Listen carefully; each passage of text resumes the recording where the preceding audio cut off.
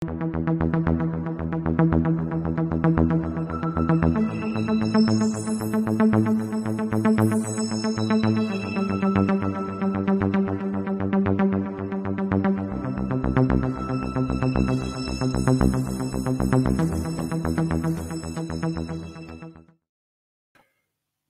world, good morning, namaste, and Nisam Bulavinaka from Sydney, Australia. I am Sashi Singh, and welcome once again to Sashi Singh's Talking Point. Today is, of course, episode 31. We will shortly meet our chief guest, Mr. Nirmal Singh Cheema, a one-time librarian, then the public political affairs specialist with the American Embassy in Suva, a former past national president of the Fiji JCs, and now a successful management consultant. We will discuss with Mr. Nirmal Singh Cheema why he feels Fiji has failed to continue to be the leader in the Pacific and has destroyed the Pacific Way and regional solidarity, why he is so vocal about reforming the Fiji military forces, and the foreign policy considerations in closing the Fiji diplomatic mission in the USA, and what that decision means to Fiji. All that and a lot more questions on things that really matters to Fijians today with our chief guest. And I hope wherever you are watching from, you are all well settled in to enjoy what promises to be an enlightening interview with my chief guest. As always, may I please request that you share the SSTP page on your own timelines so that we may share the interview with Mr. Nirmal Singh Cheema with as many interested people as possible. And to ensure that you receive instant notifications of all future programs, please like the SSTP page and follow us too. You'll never miss out on information. Welcome to the Thinking People's program, Sashi Singh's Talking Point, live on Facebook and on YouTube. Well, right now that you've all settled in, it's time to see what are the key happenings of the week, the political week in Fiji and in Australia. A very big welcome to our regular contributor, Nirmal Singh. Nikhil, welcome to episode 31 of SSTP. Hope you're feeling well. Good to be with you, Sashi. Just a nasty winter virus, but slowly but surely we're getting out of it. I'm glad you've made the show today. I thought earlier in the week that you weren't well. So welcome, Nikhil. Welcome again. So let's get straight into your segment. Some major news in the political arena. Two opposition parties in Fiji have been referred to the Fiji Independent Commission Against Corruption, FICAC, while the Fiji Elections Office decides on whether to refer a third one. What do you have for us on this front? Well, it's actually the National Federation Party is the first cab of the rank, so to speak.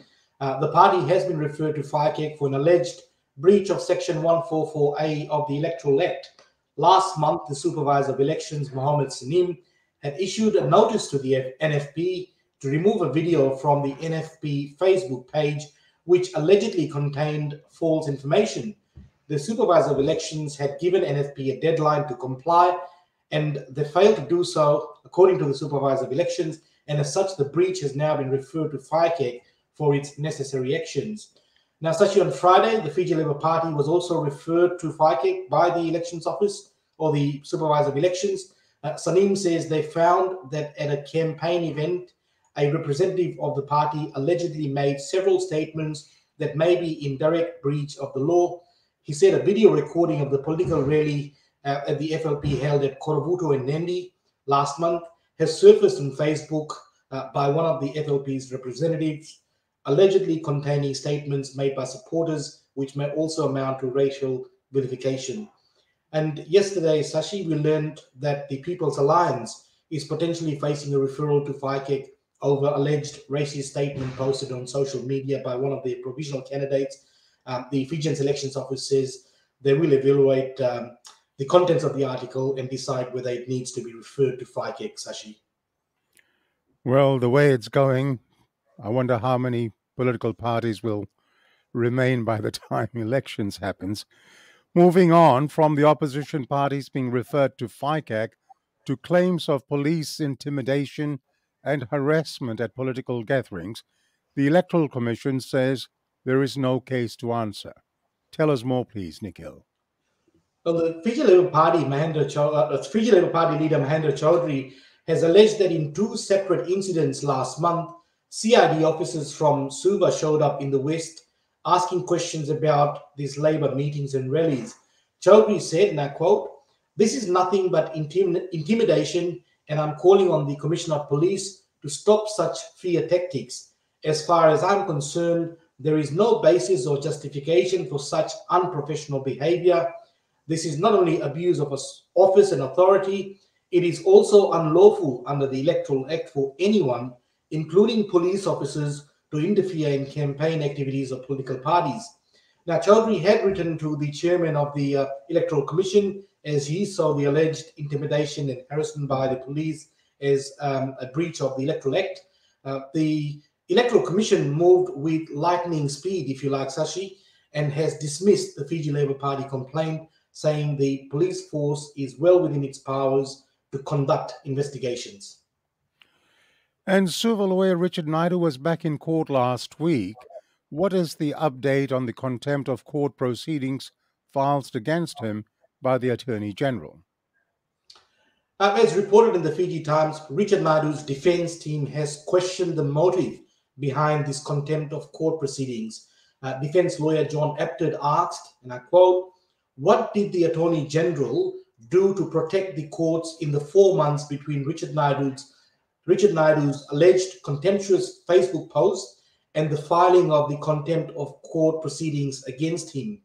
Mr. Apted said it was very difficult to see how the allegedly contemptuous Facebook post, which made reference to two small typographical errors in a humorous way and referenced government's vaccination campaign, lowered the reputation of the courts.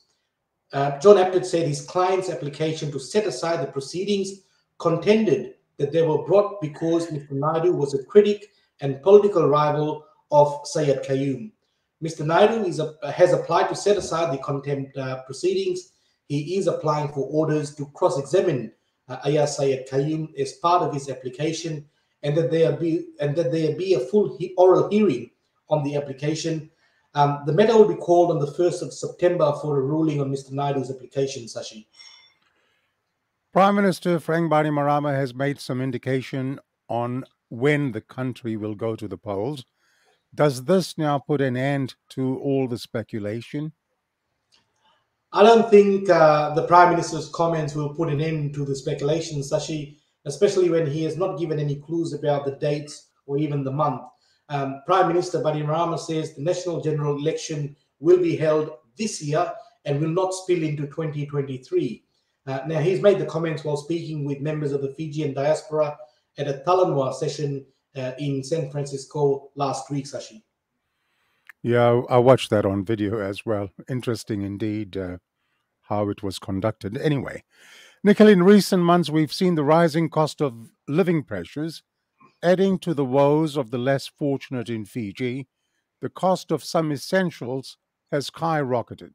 We have a heartbreaking story on how people are coping. Please tell us more on that. Yes, Sashi, I've covered many stories in my previous profession, but nothing as dire as this. This is indeed heartbreaking.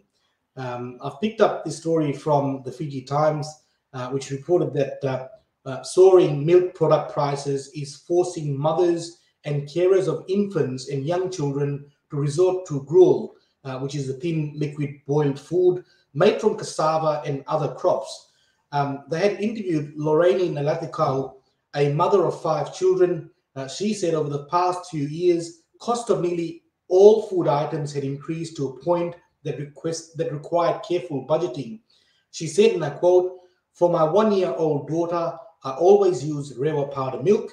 When she was 6 months, I was giving her SMA baby formula, but when she turned a year old, I started to give her powdered milk because everything started to increase so much that we couldn't afford formula anymore." Melati Cow said 2 packets of the 450 grams Rewa full cream milk at $7.95 each were purchased weekly for a young daughter alone. A packet of red cow powdered milk is being retailed at between $9 to $10 at stores around the country. Now, on the day she was interviewed, she said this, Sashi, I quote, "This morning I grated some cassava and made it for Lolo.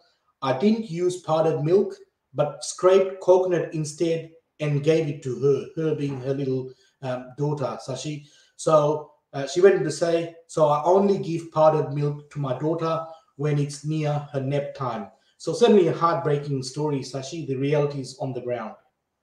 Yes, a lot of people are on struggle street, and there's no end in sight.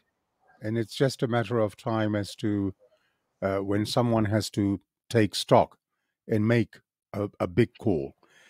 Closer to home, here in Australia, you had shared last week that the race was on for the deputy premier role in the Dominic Perrottet government following the resignation of New York trade job saga embroiled senior Liberal minister and deputy premier Stuart Ayres. Do we have a new deputy premier yet? A quick report on this, Sashi. Yes, we do. Treasurer Matt Keane has been elected as the New South Wales Liberals' new deputy leader, and he, of course, takes on the reign of deputy premier. He was elected unopposed in a party room meeting last week. All right, and sticking with politics in New South Wales, as the New South Wales Premier tries hard to shake off this New York trade job debacle, there appears to be more trouble on the horizon involving his former Deputy Premier and former Fair Trading Minister. What's happening there, Nikhil? Well, information is now surfacing that the former Deputy Premier John Barilaro met with the then Fair Trading Minister Eleni Paternos weeks before a building ban was lifted for the developer for whom he has been working since leaving Parliament. Now, Paternos says that the lifting of the stop work order had nothing to do with her and was a decision made by the Office of the Building Commissioner. New South Wales Building Commissioner David Chandler abruptly quit his role in late July, telling the public he thought the time was right for a reset. The opposition is using this issue to continue the pressure on the already troubled Perrottet government. They now want to see Mr. Chandler's resignation letter after reports about his relationship with Paternos had soured.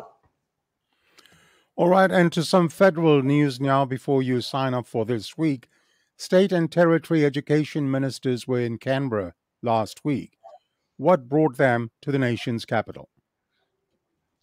Well, this was initiated by the Federal Education Minister Jason Clare as the nation continues to suffer from teacher shortages, Shashi. So, what did they do in Canberra? Education ministers have agreed to a national plan to consider better pathways into teaching, new pay structures, and a decreased workload as means to combat the teacher shortage. After the meeting in Canberra on Friday, state and territory ministers said the new federal education minister, Jason Clare, offered a quote, breath of fresh air. So that's the latest from Canberra, Sashi. All right, Nikhil. Well, thank you very much for your contribution today. As always, nicely presented. Look forward to seeing you in the next program. Take it easy, rest up, and get well soon. Thank you, Sashi. Thank you once again to Nikhil Singh. And you are watching Sashi Singh's Talking Point on Facebook Live as well as on YouTube Live. We ask the questions that Fijians all over the world want answers to. Fijians want to know. Please like and follow the SSTP page if you have not done so.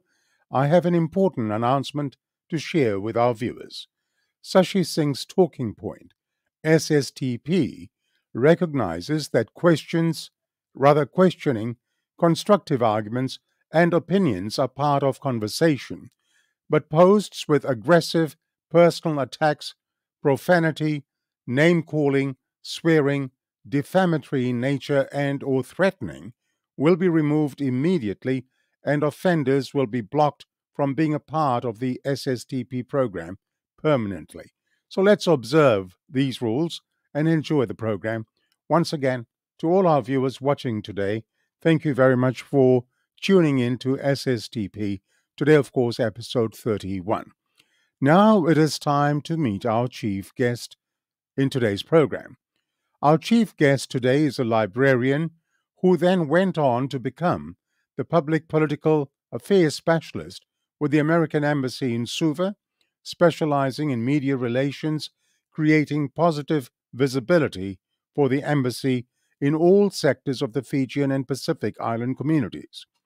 Besides his public affairs role, he was also responsible for political and commercial investment affairs. Nirmal Singh Cheema has worked for 5 different U.S. ambassadors and has received excellent recommendations for his service to the people and the government of the United States of America.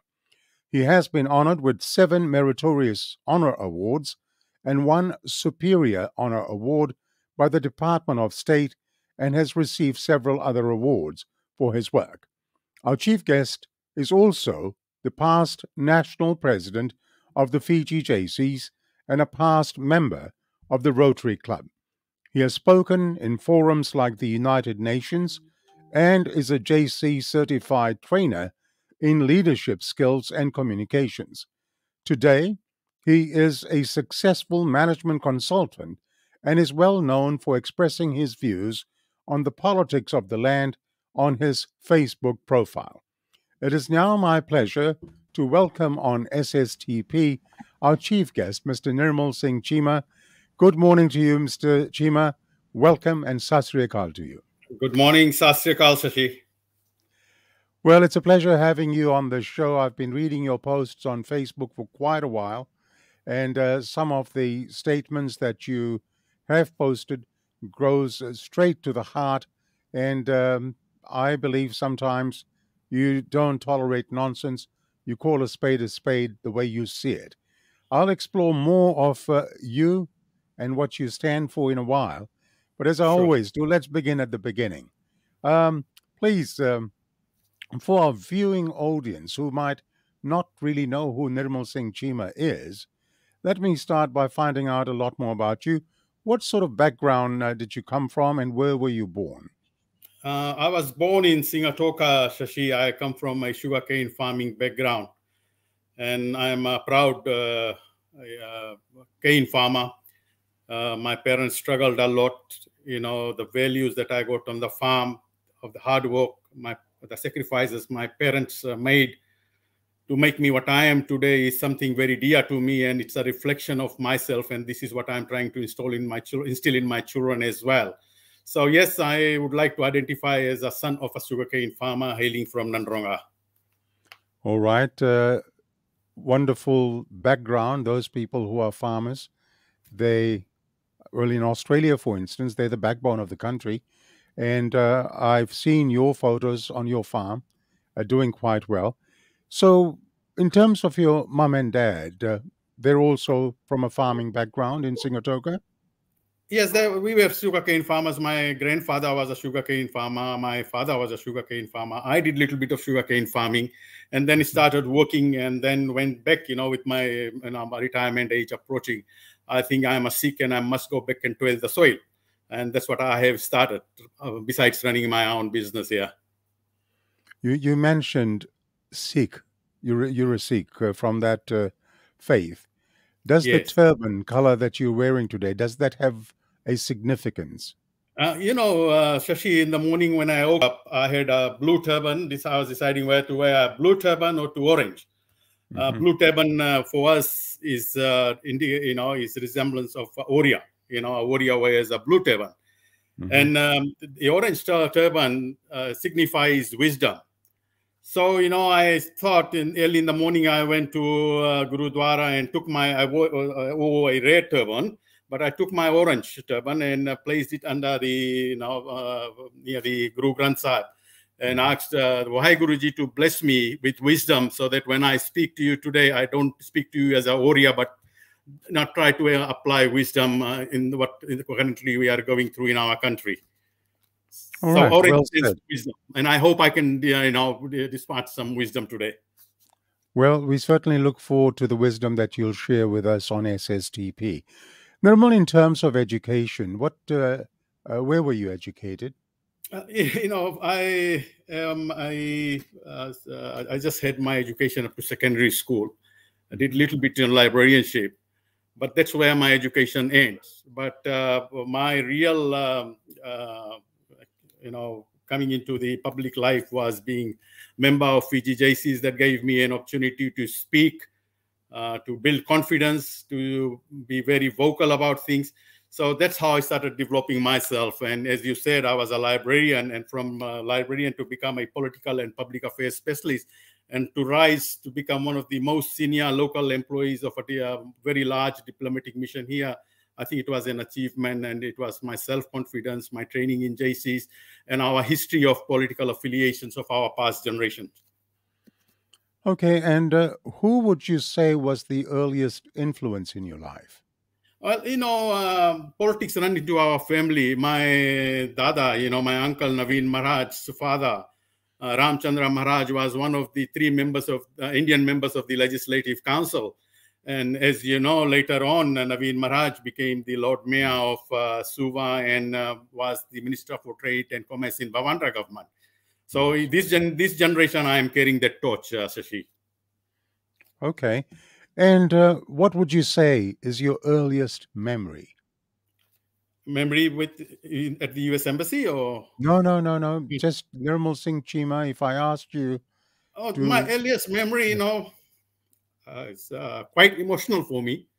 We were three brothers and three sisters. I was the eldest, and in those days, farming it was like a struggle. So my younger brother, my dad decided one of us has to sort of pull out from school. So my younger brother got pulled out from school, and they said, let's educate our eldest son. So, that thing is very emotional for me.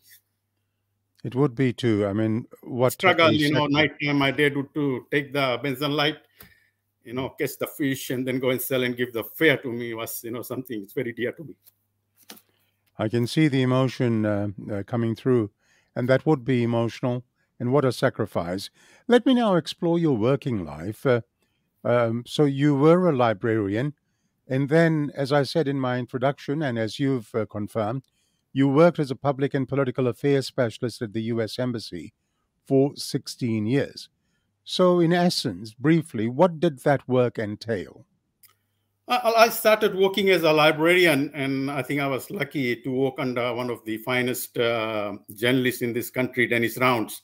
We both started to work at the same time at the embassy. It so happened that after a while, Dennis Rounds departed the embassy and went to work for Australian embassy. So I was very vocal about issues, and while I was the librarian, yet we used to meet with have team meetings and all those things. I was very vocal. So when Dennis left, I was made and at that time the United States Information Agency had closed its office in Fiji, so we were basically made redundant. But at the same time, the U.S. ambassador was appointed to Fiji, Don Gavetz, and there was no public affairs officer whatsoever. So we were all made redundant. Dennis started work at the Australian embassy, and within 3 days, I was called back to work. After made redundant, 3 days later, I came back to work and started working with Ambassador Don Gavetz, and I was appointed as the public affairs specialist and became the embassy spokesman. And then later on, more responsibilities came in, and I took over political and commercial and investment portfolio as well. Okay. Now, what was the most challenging part of your work as a public and political affairs specialist? I have seen two coups, 2000 and 2006. Plus, I think it's a privilege for me to work for 5 U.S. ambassadors, 3 of which were political appointees. And it was a culture that even David Lyon, who was sort of the 4th ambassador I worked for, who was a career ambassador, but was more so acting like a political appointee. So it was like a privilege working directly with the ambassadors, traveling with them in their official cars, and attending meetings. The ambassadors would consult with me on very sensitive positions. So those moments, and it was like, especially political appointees, they were, very high profile people. So, working with them was like doing MBA, was doing like political, negotiations and all those. Learning from there was an immense asset to me. So yes, those were the highlights, and I rose to become of the most senior local employees of the American Embassy in Suva. Okay, and in your 16 years of experience at the U.S. Embassy in Suva, what was your most satisfying moment? My most satisfying moment was Shashi, during the Iraq War in the Middle East. A Fijian soldier was killed, and there was a change of, mistakenly bodies were changed, and the wrong body arrived in Fiji. So we worked day and night trying to console the family here who had received the wrong person, wrong corpse. So we had to do a lot of work. We had to go in overdrive and had that body sent back and then get the right body over here. So that and that allowed us to sort of interact with the family of the deceased.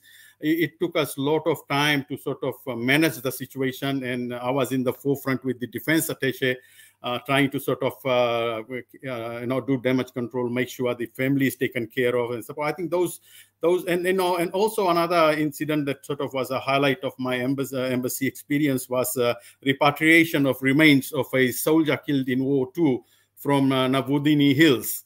And during those days, during the repatriation process, I worked with the Fiji military forces very closely, spent time with them there. We came there, and eventually we got the remains out and had it delivered to their family for the final burial thing. So those were the highlights. And the U.S. Embassy was never a boring place for me to work in. I can well imagine so. What would you say was the most disappointing experience in the 16 years of service in the diplomatic corps? My most disappointing and really very painful after serving the U.S. Embassy for 17 years, the most painful was the way I departed from the embassy. I was the most awarded local employee. I worked with the U.S. ambassadors. But then, during the 2006, leading up to the 2006 coup, we had some serious differences. Shashi, let me explain you here. I'm a local employee. I handle political affairs. Previous ambassadors, I'm required to speak my mind out. I cannot become an S-man of the ambassador. I have to give the ambassador the real situation on the ground, what is happening, and if I was going after my salary, I would have kept my mouth shut and become a yes-man. But I had, for a year or so, I had a feeling that I'm not going to last in this position or in this institution, in this embassy for long. But I stood my ground. I was very forthright with the ambassador. We had some very serious differences on the things leading up to the 2006 coup. Some of that involved the commander at that time, the current prime minister. So we had our differences. And I think, another of the issues was the congressional delegation. Recently, Pelosi went to Taiwan, and everybody was saying why Pelosi went to Taiwan, against the advice of the State Department. Executive branch and the legislative branch are quite different. They're quite independent. State Department can advise, but cannot stop a congressional member to travel. So, the congressional delegation that was coming to Fiji after the 2006 coup wanted to consult with me. My opinion was that, they should engage rather than isolate. My reason being that, if you isolate, there is going to be Chinese at the doorstep waiting to fill the All right. Talk about my departure from the U.S. Embassy was that, there are things very sensitive. The embassy shared the information with me. I did a lot of sensitive work. And just because I departed the embassy, that doesn't mean that I am going to betray their trust and betray my standing in the American community. I still enjoy a very good relationship with American investors and American business people, embassy as well. So I leave it to that, Shashi. So you left the embassy. Were you actually asked to leave, or you then finally left voluntarily? I was questioned on certain issues and in Washington. And, the great thing was, Shashi, while I was in Washington, I had an ambassador there, former ambassador, and about 5 former foreign service officers who we engaged, who came to know about it, took me to dinner, was standing by me, while I had one American officer here who had put me through this, but I had about 7 American officers in Washington, D.C. standing by my side. And one of the deputy ambassador, or now is currently an ambassador in some country, he advised me, Nirmal, don't go through this. How you are going to go back and work for an embassy that has treated you like this. So next day I said, no, I'm not going to go through this. The goodwill that I had with the embassy staff currently in the appointment has been destroyed, and I don't think I can go and work back in that place. I came back and did not receive a termination letter, nor did I resign. I departed because I think, I on one aspect I agree with the U.S. embassy is that even on my position, being a senior officer of the embassy, there cannot be seen to be a perception of myself siding with any particular group. Needless to say that, I am a Fiji citizen. My loyalty lies to Fiji, my country of birth. However, let me tell that Americans never asked me to sort of compromise my loyalty to my country. So under those circumstances, it was, I left. All right, point taken. Now, what is it that you do these days? I've seen on your Facebook posts where you travel to some Pacific countries like PNG on business. And then again, another post, I see you on your farm in Nandranga. So what does Nirmal Singh Cheema do these days? After leaving the embassy, from Shashi, within 3 days I was on my feet again. There were a number of offers made to me for employment. And then I decided that why should I go and work for somebody else? So I spoke to one of those were Fiji Water, Vodafone. They all started offering me employment. So I spoke to them, this is the time I want to establish my own company and, do my own work. And if the same work you can contract out to me. So eventually I was able to establish my management consultants, Fiji Limited, Shashi. And today I am mostly I deal with American investors. I am a partner for a Singaporean government-owned company here. So I do a lot of investment work, if I can say one thing with your permission, when it comes to our country and politics, government, we should look both of them distinctively apart. We might hate our government, we might not support them, we want to get rid of them. That's not one issue. But we should never harm our country in any way. So I try to help my country, bring in investments, create more jobs, and do my part as a citizen of this country to help my country move forward. Well said. Let me now discuss your early political aspirations. Firstly, which was the first political party that you got affiliated with? I actually didn't get, after leaving the embassy, I did not get affiliated to any particular political party. It happened one day, there was a vacuum and I was, very active in secrets, corporate secrets and all those stuff, attending other functions. So, the thing started that we should start a new political party. So I came to my office was based in FTC. Felix Anthony was very close to me. And I think Krishna, that was working on the other side, tried to form his own party. So myself and Felix, we initially spoke about it. And then we brought Krishna Dutt in. And then we are the founders of the People's Democratic Party. So that was my first link with a political party in the country. I'm one of the founders. And later on, we had others who joined in. All right, I'll come to the People's Democratic Party in a moment. Sure. What I'd like to know right now is what was the driving force for interest in politics for you, for your interest? I think it runs in our blood, and I was a JC's member. If you look at the people who are past JC members, you would find that, say Vijayar Singh, we have Kanti Tapu, Hari Punja. There are all successful people. While I was not very successful in the business, I was very vocal, and I thought there was a vacuum in the political arena, and I jumped into it. No regrets. All right, so you said you met Felix Anthony, then Mr. Krishna Dutt, and you guys discussed the formation of a new political party.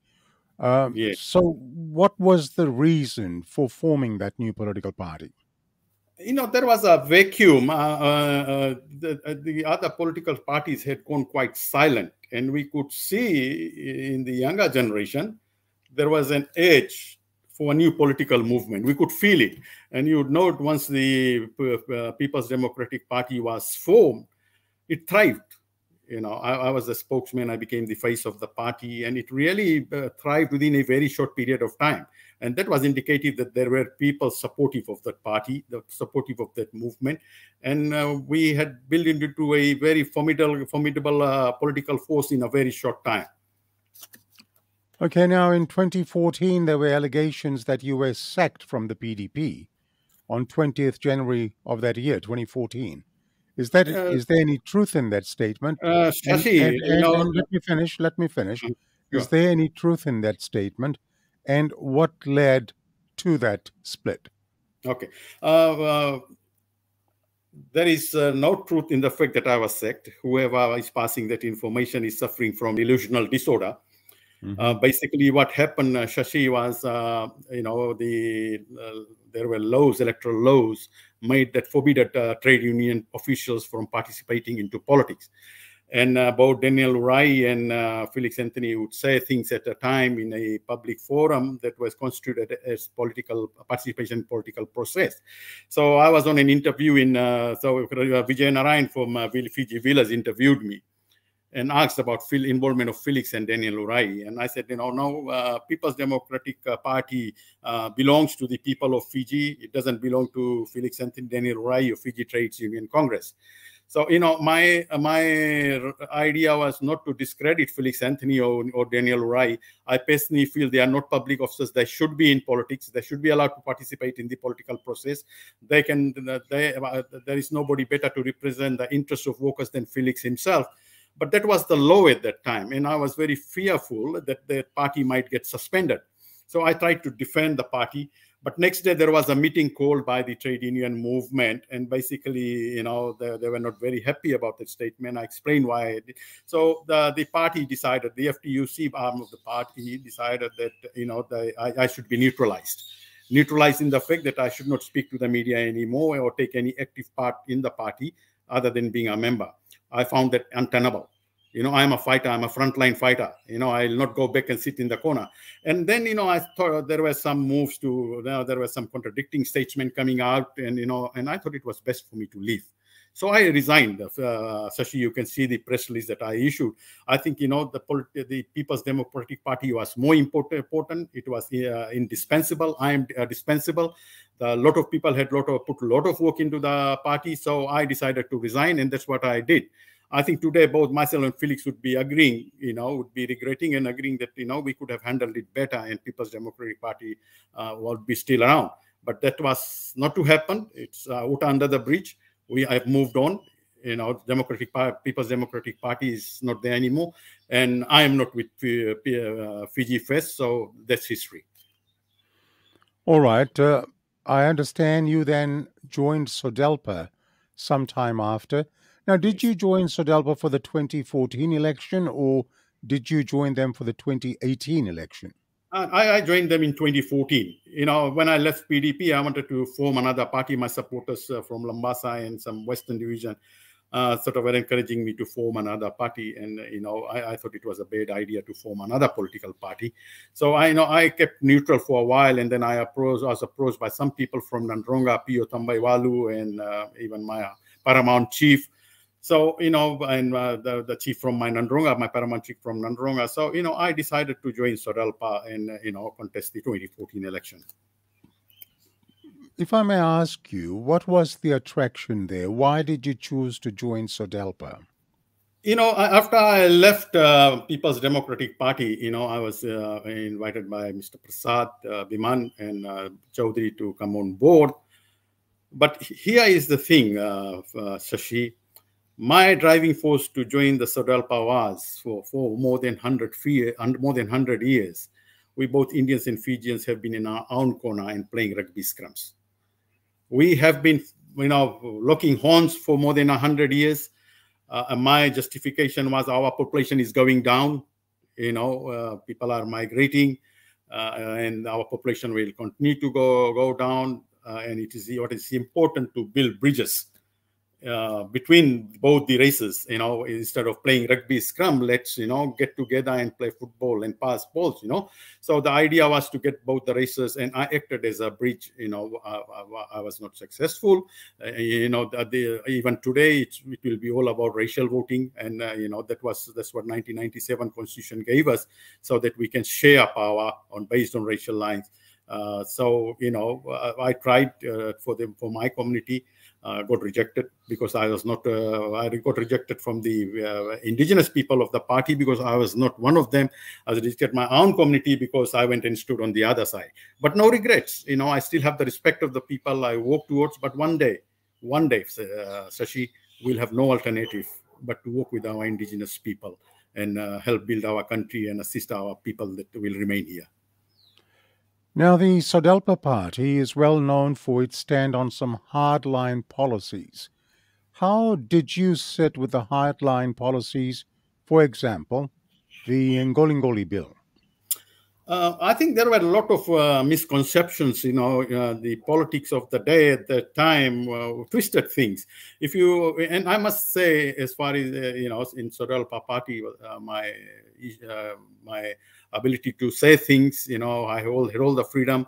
I think I had more freedom to say things than most of the indigenous members of the SODELPA, because I think some people were hesitant to speak up or stand up and speak because Rotemu Mukepa, the Rokotri Raketi, was the leader of the party. But, I had a very good working relationship with her. I could raise issues. Coming to the Golingoli bill, I think it was misconstrued. But basically, our Indian community thought that they won't be able to go and to the sea and catch fish or sea resources to survive. I think the Golingoli was meant for commercial utilization of the sea resources. That is still happening today. The government is collecting the Golingoli. They are collecting the fish and passing on to the landowners or the Matangali that owns the Golingoli. So Golingoli hasn't gone away. It's still around. The government is collecting. I think same idea was espoused by SODELPA. But, politics of the day and our approach, I think our whole public relations approach regarding this thing was wrong. So, I thought today, if you see the Golingoli bill, it might be not there in writing, but still the government is collecting levies, royalties, and then I think passing on to the landowners. All right. And amongst the Ngolingoli bill were other issues brought by the SODELPA party. As an Indian member of SODELPA, how did it sit with you? Were you still comfortable with them? Well, I think good thing was I was not sidelined. I was very vocal on issues. They were fighting for their rights. We were fighting for our rights. Nothing has changed today. We are still called Vulangis today. We still are being, marked for celebrating Diwalis on Sundays. So nothing has changed.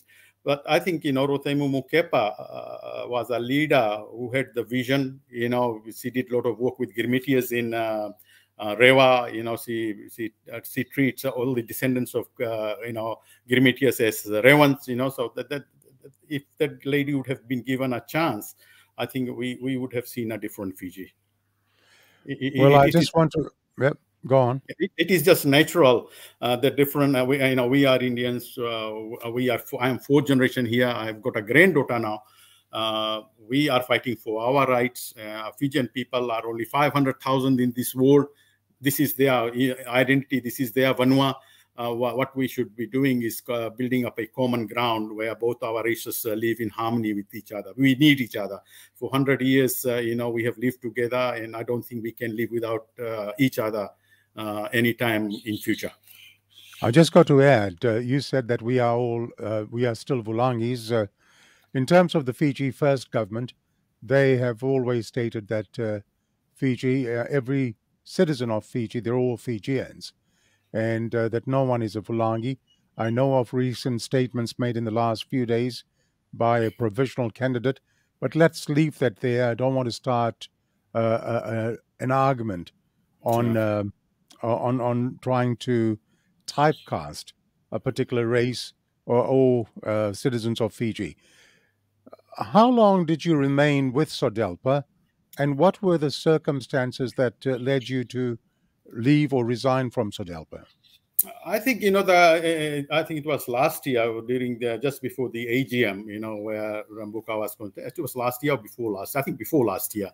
And after the election in 2014, I did not play a very prominent role or very visible role in the party. But then the country was going through a lot of challenges, and here we had infighting among SODELPA, fighting among leadership. A lot of energy was being, spent on infighting within the party. You can see what has happened today.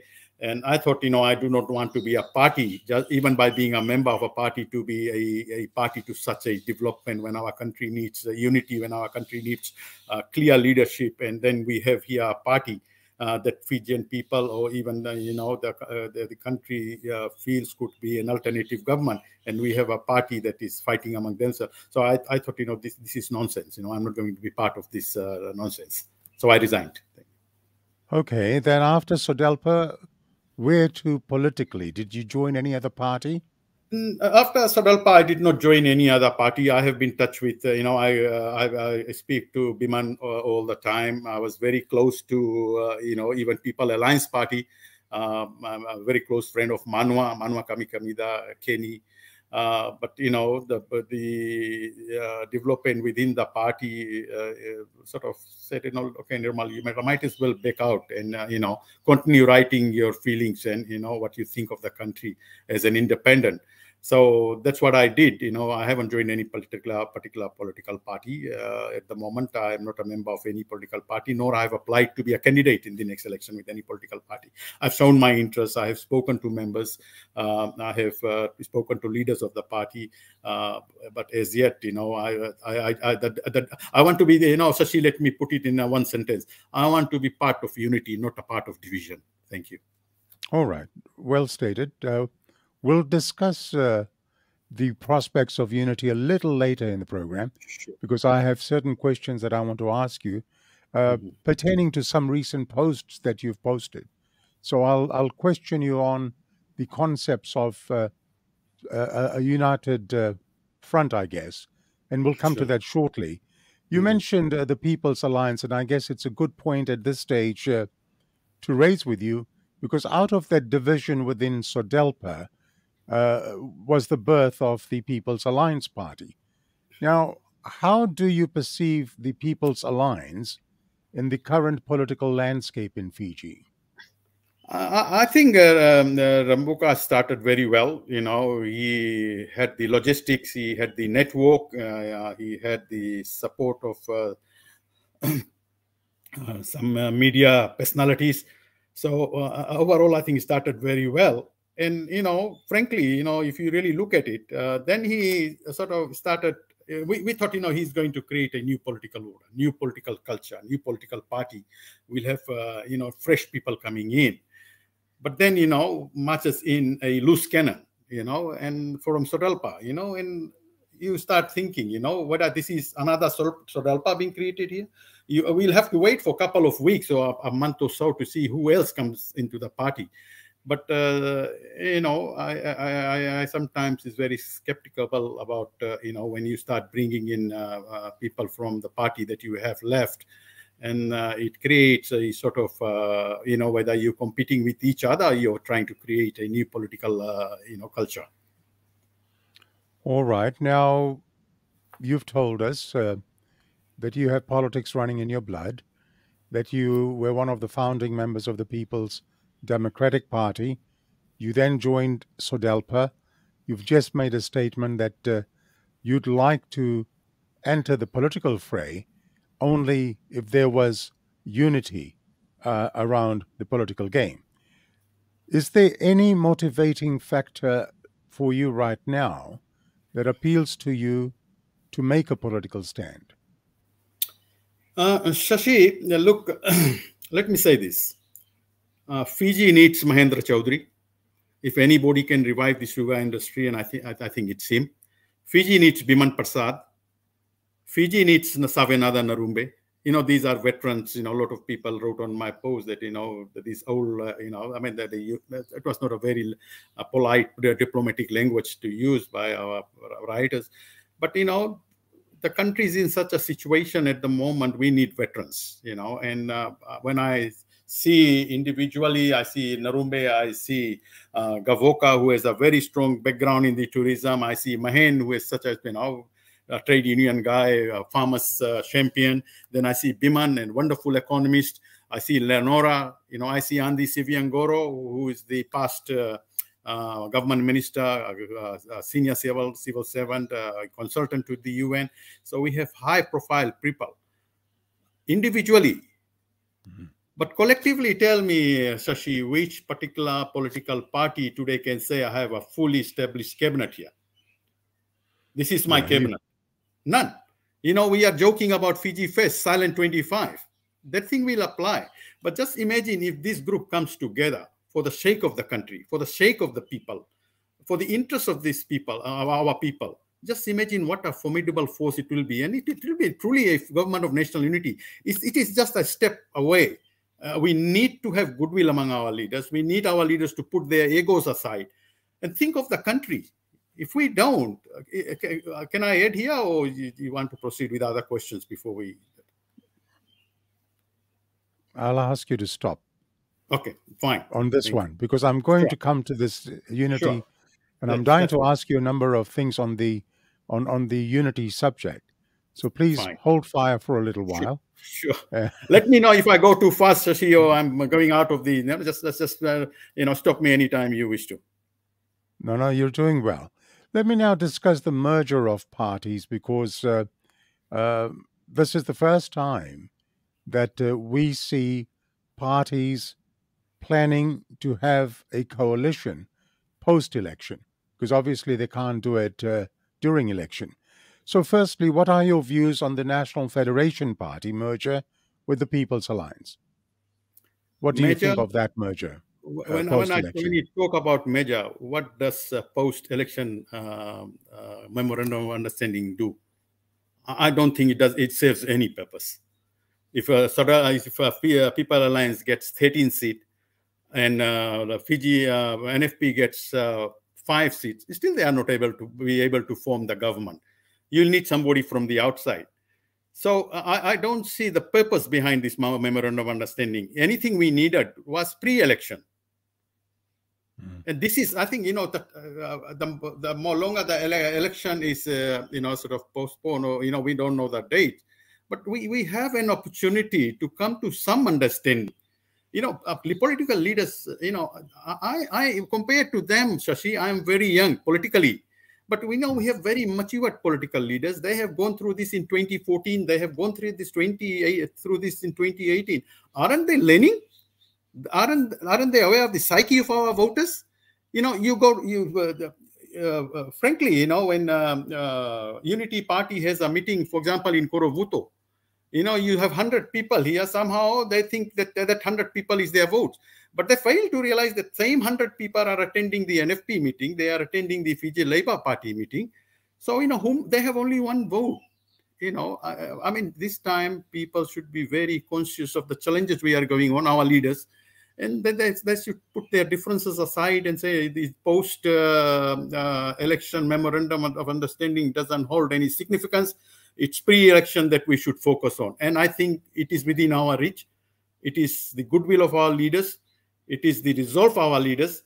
And it is the, we need them to look beyond. We need them to look what our country is going through, and they can't take chances.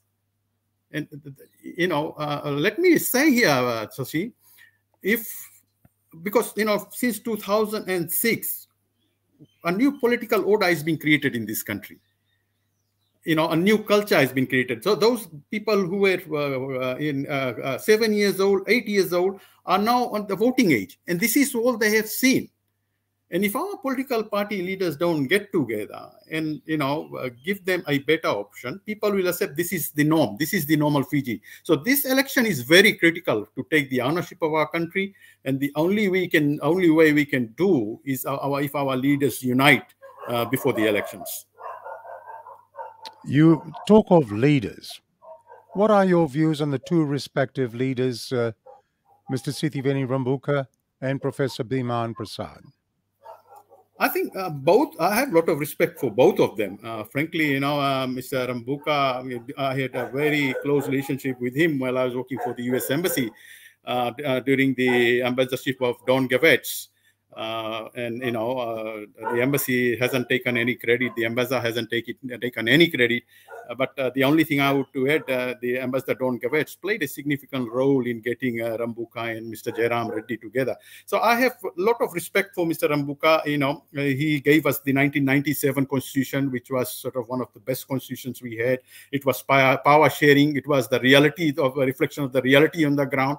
That both we are different, we are we have different religion, different culture, we are both different. So the allocation of seats was based on race, but it gave an opportunity for us to have power sharing.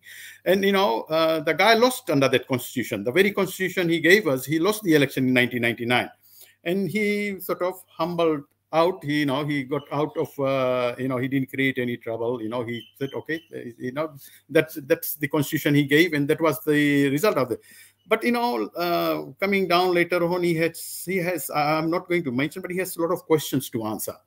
And I think as a leader, he should clear a lot of things. There are a lot of issues that he needs to address. A prime minister, if he gets appointed to the prime minister, it is very important he has good relationship and trust within the institutions of the state. The prime minister should have the confidence of the institutions of the state. I wish he will be able to sort of establish those relations, but again, it all comes to, it's too early to say. Some of the statements that's coming out from his provisional candidate is very painful. He's on a very sensitive position because of his history in 87. And people are very jittery. He got punished in 1999. And if he is not very careful, if he is not in control, if he keeps going globe-trotting and leaves his people here, making comments like, Bulangis and, why should we celebrate? Indians should be careful not to celebrate Diwali or use crackers on a Diwali day. These type of people are hanging around him, and he has to ensure that, he doesn't betray the trust of the Indians who have jumped on the bandwagon with him. So that's where I'll leave it there, Shashi. You did mention, and I'll come back to Professor Biman Prasad in a moment. You haven't addressed that, but you mentioned that Mr. Sitiveni Rambuka has a lot of questions to answer. Would you like to share a few of those questions, such as? Shashi, because of the sensitivity of it, he knows what I'm talking about. There are people probably who know, but because the sensitivity of the issue, I'll leave it there. But, as I said, any prime minister who takes a position must have the confidence of the institutions of the state. I'll leave it there, Shashi. All right. Now, I also asked you your views on Professor Biman Prasad. Biman, I think, I must give it to the guy, he single-handedly, he himself has taken a lot of shots in the parliament, a lot of boos, he was the focus, I think the entire Fiji Fest focus was on him, but the guy sort of remained calm. He sort of reached out to the people.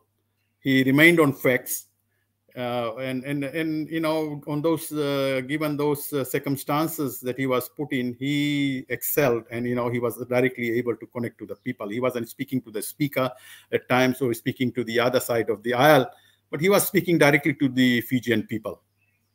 Okay.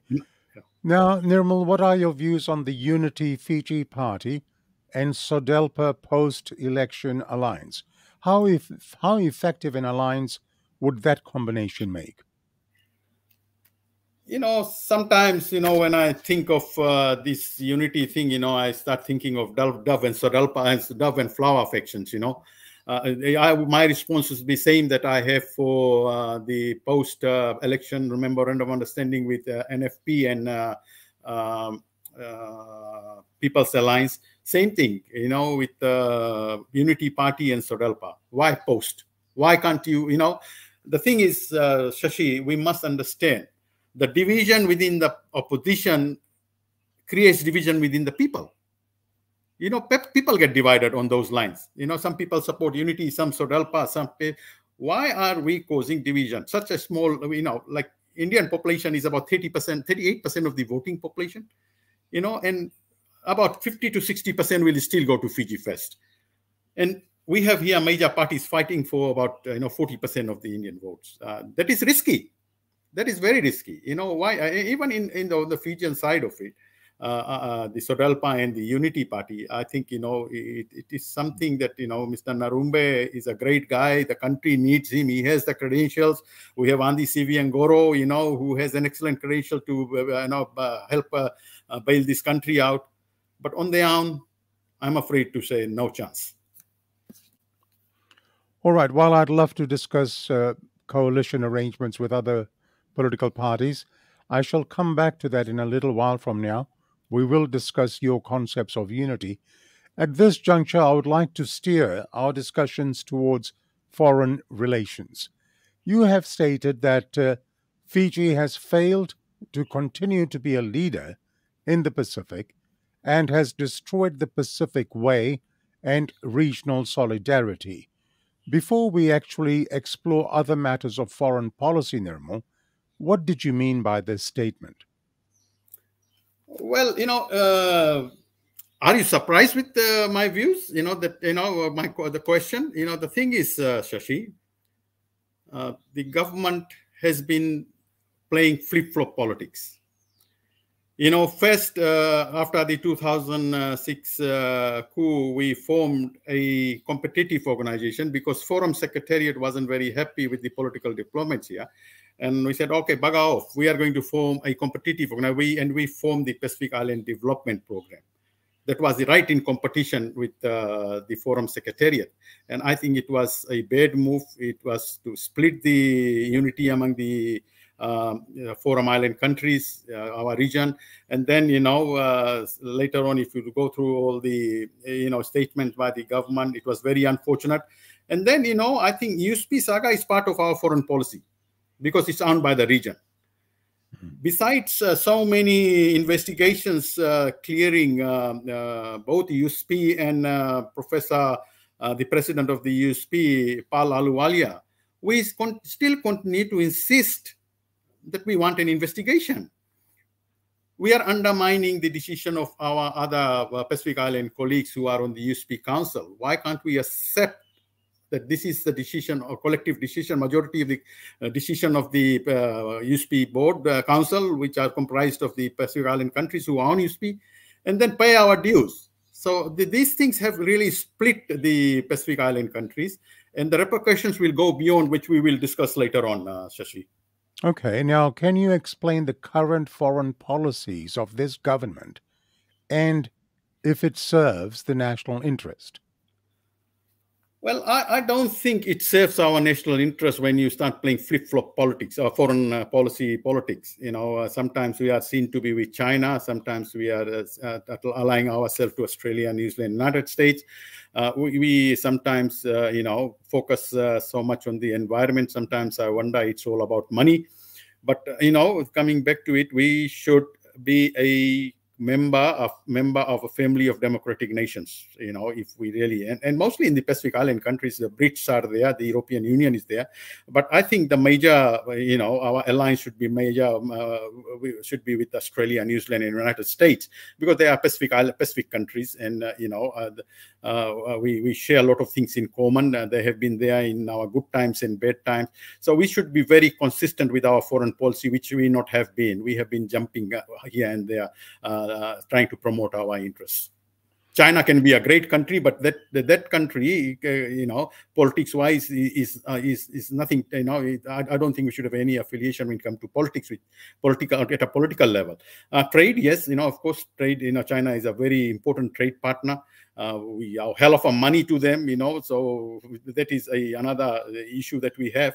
But, end of the day, our foreign policy, Sashi, let me say, our foreign policy and defense policy should complement each other. We are a maritime country, there are challenges and there are issues. So our foreign policy should be, Australia, will sort of be, aligned to Australia, New Zealand, and United States. regardless to say that Britain, Canada, India, France, they are equally important to us. But this is the family of the nation we should be grouping ourselves with. And why is China a problem, according to you? What happened to Sri Lanka?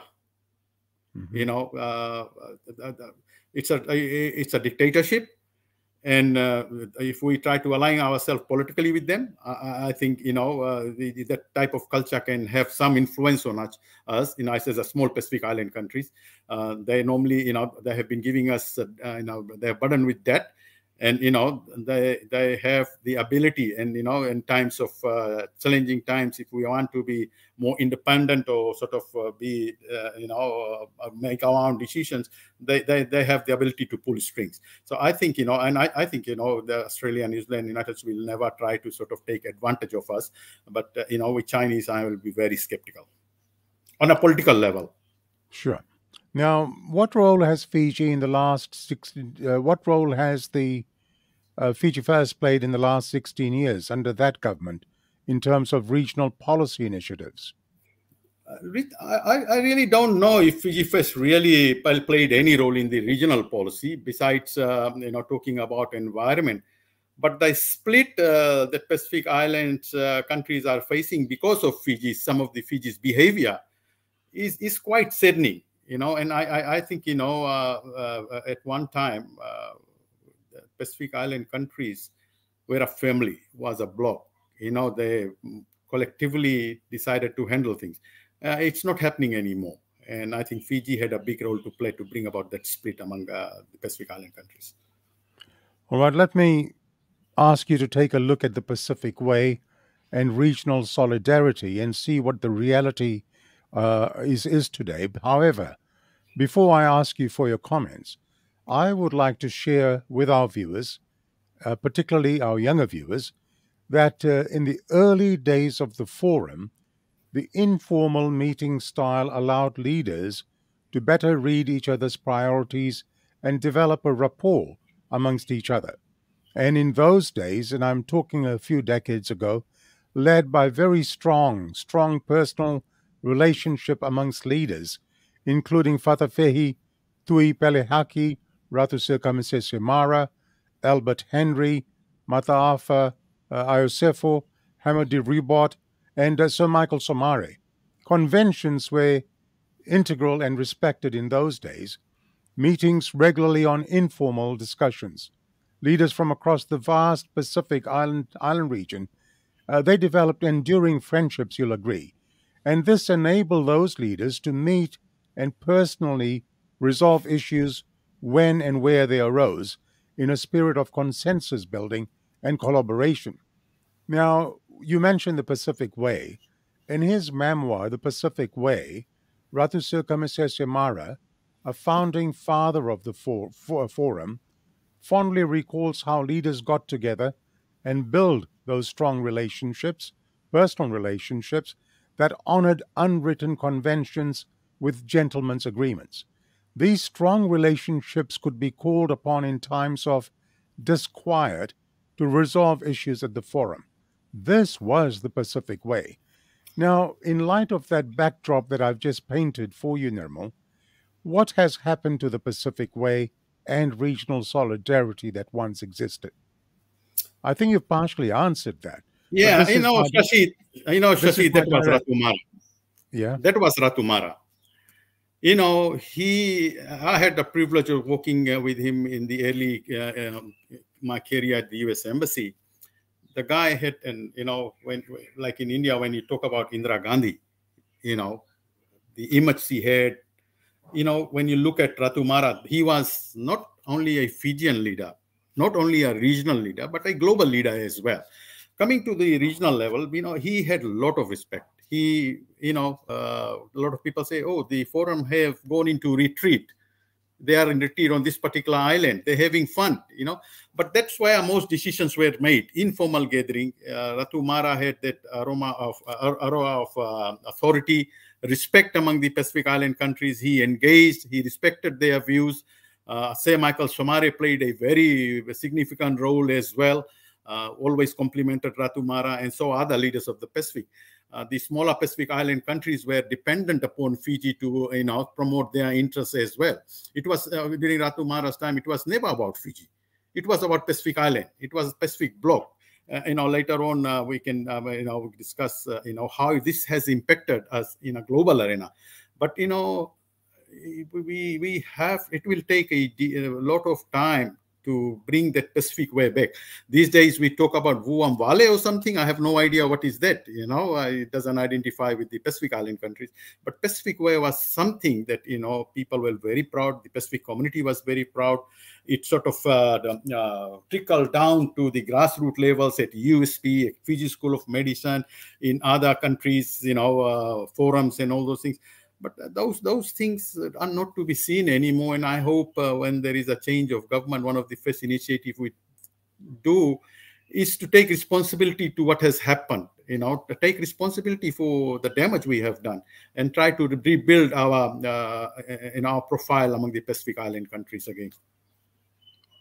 Talking about that regional solidarity and the importance of it in the Pacific, do you think the current Fiji First government, whether they've contributed towards that solidarity or have they in fact played a part in dividing that solidarity?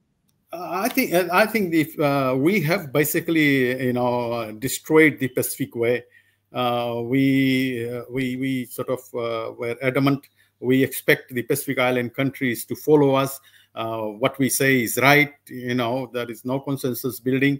The USP saga speaks for itself. That I seriously consider that what has happened in the USP situation is a failure of our foreign policy. It is not a private institution. It's a regional institution owned by foreign government. 12 Pacific Island government.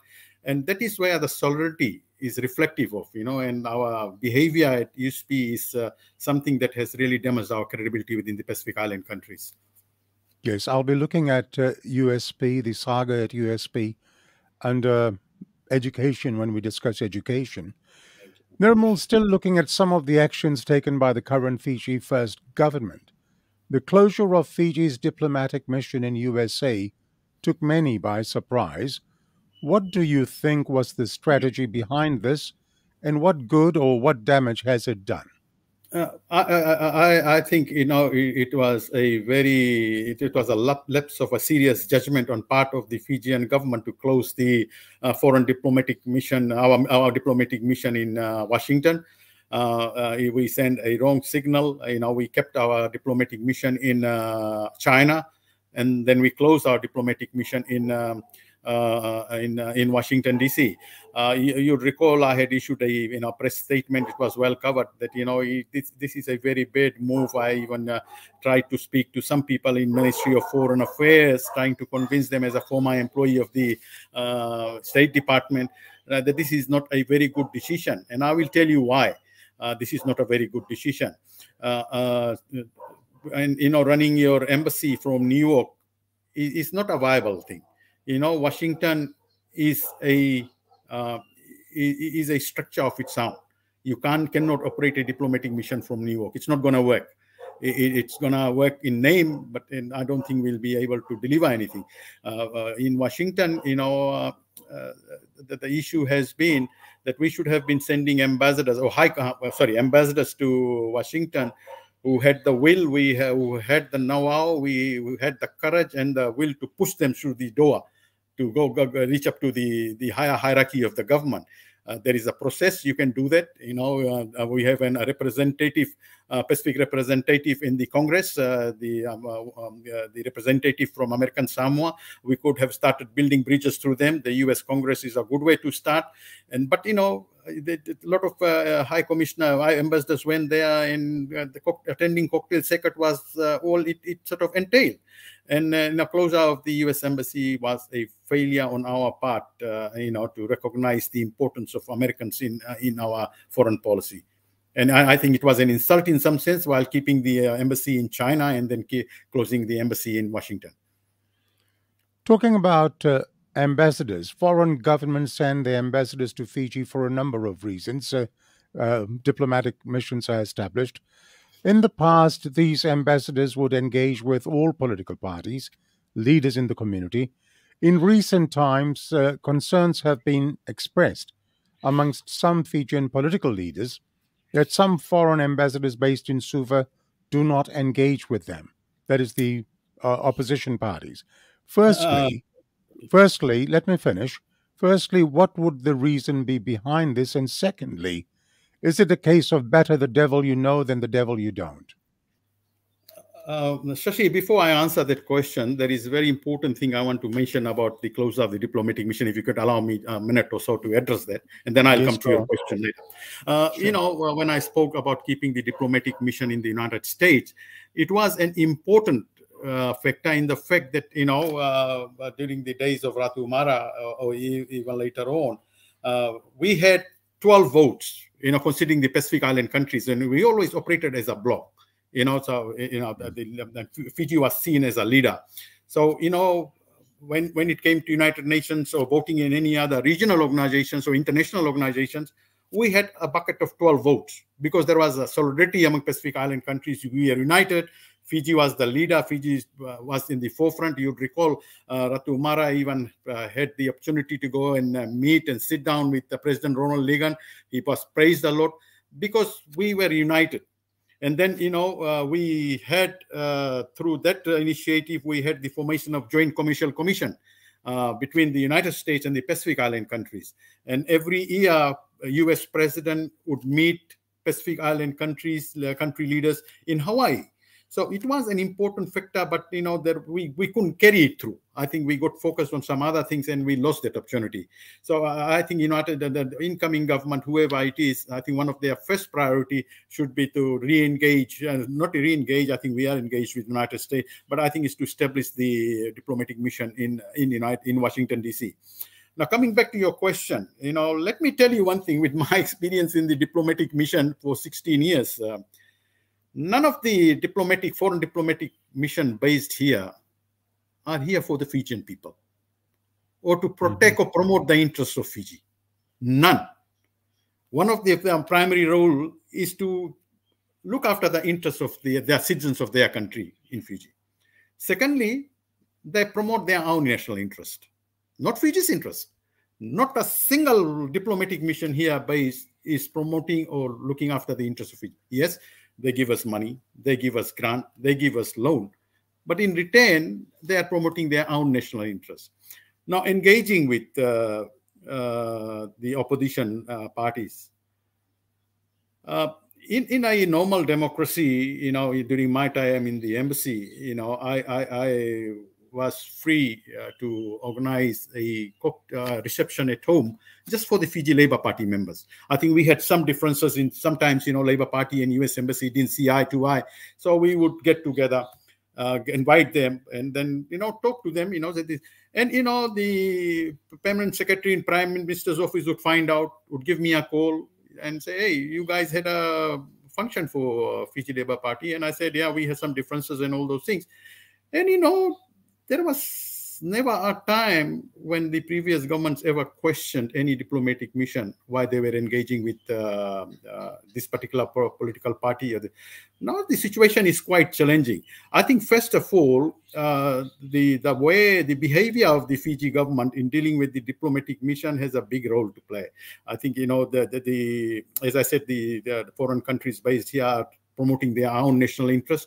So I think, you know, at the end of the day, they don't want to sort of, it's something, it's a tough in the diplomatic community to lose, because they have to deal with the government of the day. They must ensure they have a good relation with the government of the day, because it's the government of the day decides, you know, foreign policy, decides the relationship with the country, where to vote, where not to vote, which side to side, which side not to side. So, you know, it was that situation, I think, under this situation that the foreign missions, you know, are engaging. In fact, your ambassador, freaking fix, I call him freaking fix, really, you know, your ambassador, former ambassador, high commissioner to Fiji, he basically openly, you know, I've never seen a foreign diplomatic, you know, foreign ambassador to so openly stand with the government and then snub the opposition. These things were not seen in my time or ever before, but this is new Fiji. This is Fiji where even diplomatic missions, I think, find it difficult to operate the way they wish to operate. And as far as engaging, I think Biman has raised this question of diplomats not engaging with him or not engaging with the opposition parties. Now the question is, which party to engage with? I mean, we have Unity, we have NFP, we have PAP, we have Fiji Labour Party. I think they get invited to functions. I'm not sure whether they get invited, but I think diplomatic missions are careful. At the moment, as I said, their interest is to promote their own national interest. They don't give two hoots about Fiji. No matter what happens, previously, in my days, if there was a violation of Fiji in human rights or in any matter for that matter, United States takes out a Fiji human rights report every year. We were very vocal. We could criticize, I know Chochi Kotombalabu at times would ring me and, give me hell and all those things. But that was it. They never sort of went to a stage of, punishing us or telling us, or undermining our relationship. And some of these human rights reports were quite negative on the government, especially in the Goli Goli bill, the reconciliation bill. We are quite vocal on those things. These days, things have changed. The environment has changed. So I think the diplomatic missions are being careful. They want to deal with the government of the day, and they don't want to sort of, in any way, perceived to be seen to be in some way against the government. That's why they're quite, there's so many things happening, not a single statement, So I think it's a sad state of affairs. I hope we can rectify this when new government comes in. Have a little break, have a drink of water if you'd like to. Sure. Okay. We discussed about yesterday. We Punjabis speak very loud, I was wondering whether you would be in program this today or not, because last night I saw you were so much into songs and music, but I was trying to scan the place for scotch. I didn't see any, so I thought you might be all right. So I had my bottle of scotch this morning as well. I thought I might as well start it, but I said, no, I couldn't see any scotch, so might as well be somba, No, have a drink of water. The show must go on. And as for last night, we had a prayer day at home. We had a 12-month memorial prayer for a departed family member. And it was a sober night. You are watching Sashi Singh's Talking Point, and our chief guest today is Mr. Nirmal Singh Cheema, former public and political affairs specialist with the American Embassy in Suva, former member of SODELPA, and a past national president of the Fiji JCs. Please like and follow the SSTP page and share this page if you can, so that as many people can watch this program. And I remind you that a full recording of all SSTP episodes from 1 to 31 at the end of today's program can be viewed either on Facebook or on YouTube at a time convenient to you. Nirmal, I've raised the issue of the Fiji military forces with a number of my guests on SSTP. Some have expressed their concerns and stated what they believe the military's role should be in Fiji. Now, you have been quite vocal about the role of the military in Fiji. Firstly, let me raise with you, what are your concerns? I think the concern is not really towards the military. My concern is because, as I said, I have seen a number of coups. And, the military currently, says that they have the overall responsibility to safeguard the interests of Fiji and its people, well-being of its people. But, all coups, somehow, not somehow, it was directly the result of the military. Even the 2000 coup, we call it civilian coup. It wasn't a civilian coup. If it was civilian coup, then how did the arms end up? Arms ended up at the parliament. So all were military coups.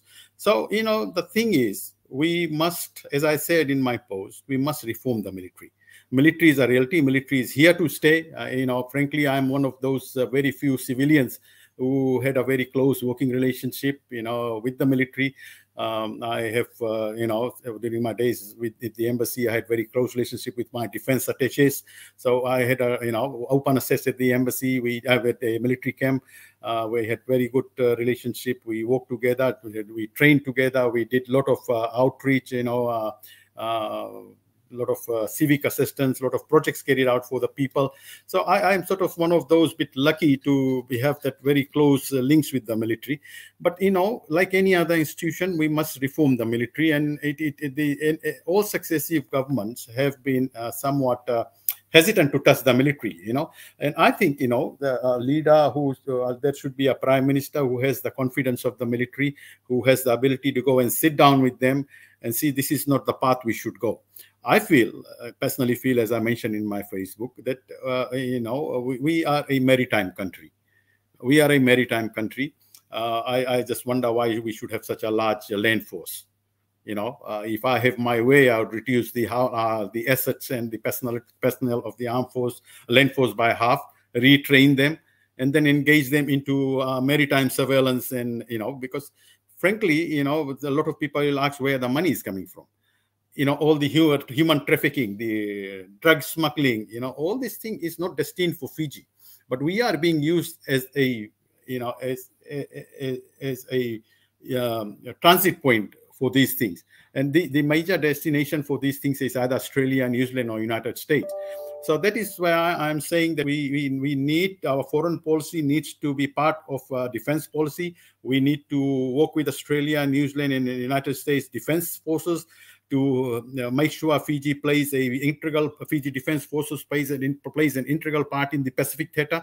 The United States takes care of the North Pacific. We have Australia and New Zealand, and I think we could play a very significant role in the South Pacific.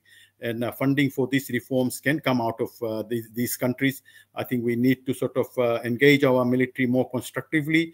We need to sort of develop a coast guard. We need to look after our sea resources. We need to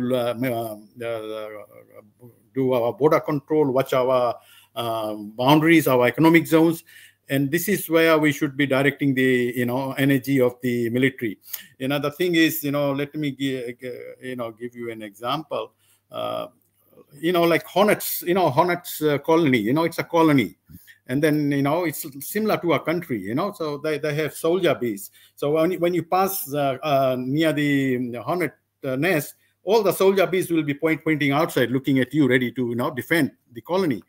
Over here, regrettably, everybody, soldiers are looking inwards. So I think it's not on the onus on the military, but it's the onus on the government. The government should have that resolve and that, ability to sit down with the military, refocus our attention from the land force to maritime, because we are a maritime country. There is a lot happening in our maritime area. It's a busy traffic for yachts. A lot of these yachts, you don't know what they are carrying.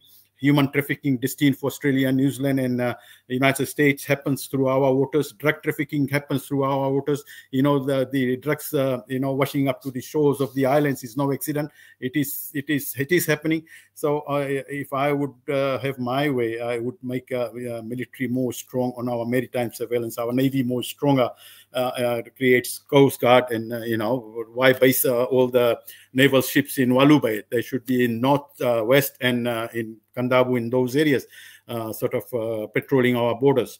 So at the end of the day, you leave the military as it is, we likely to, just have same things happening over and over again. I think the onus is in the government of the day is to, move the attention of the military from internal affairs of the country to external. And let me say here one thing, Shashi. You will look at the BlackRock. I'm very emotionally attached to it. I used to go there with my ambassador. There were bushes, nothing else, we used to look. I think the United States was very interested in developing the BlackRock.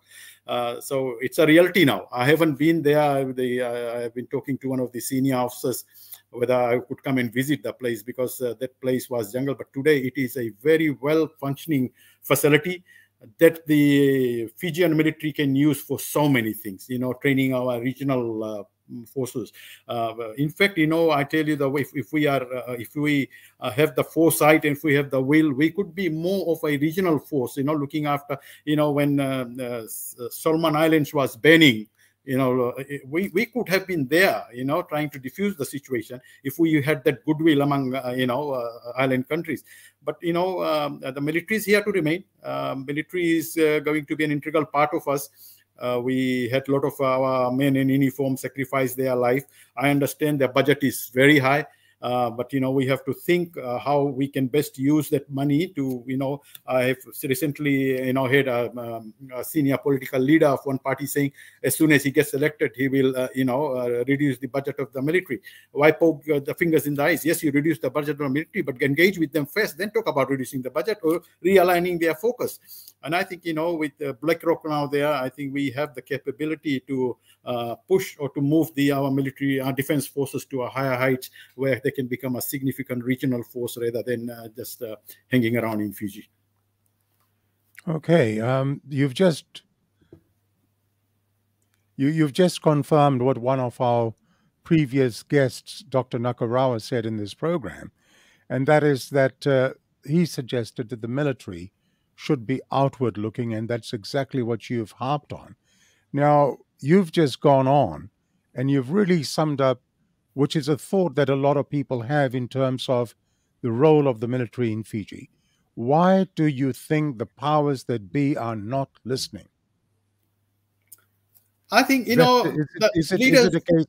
it a case of vested interest? It's just, I think there is a perception among political leaders that in order to survive politically, you need the military on your side.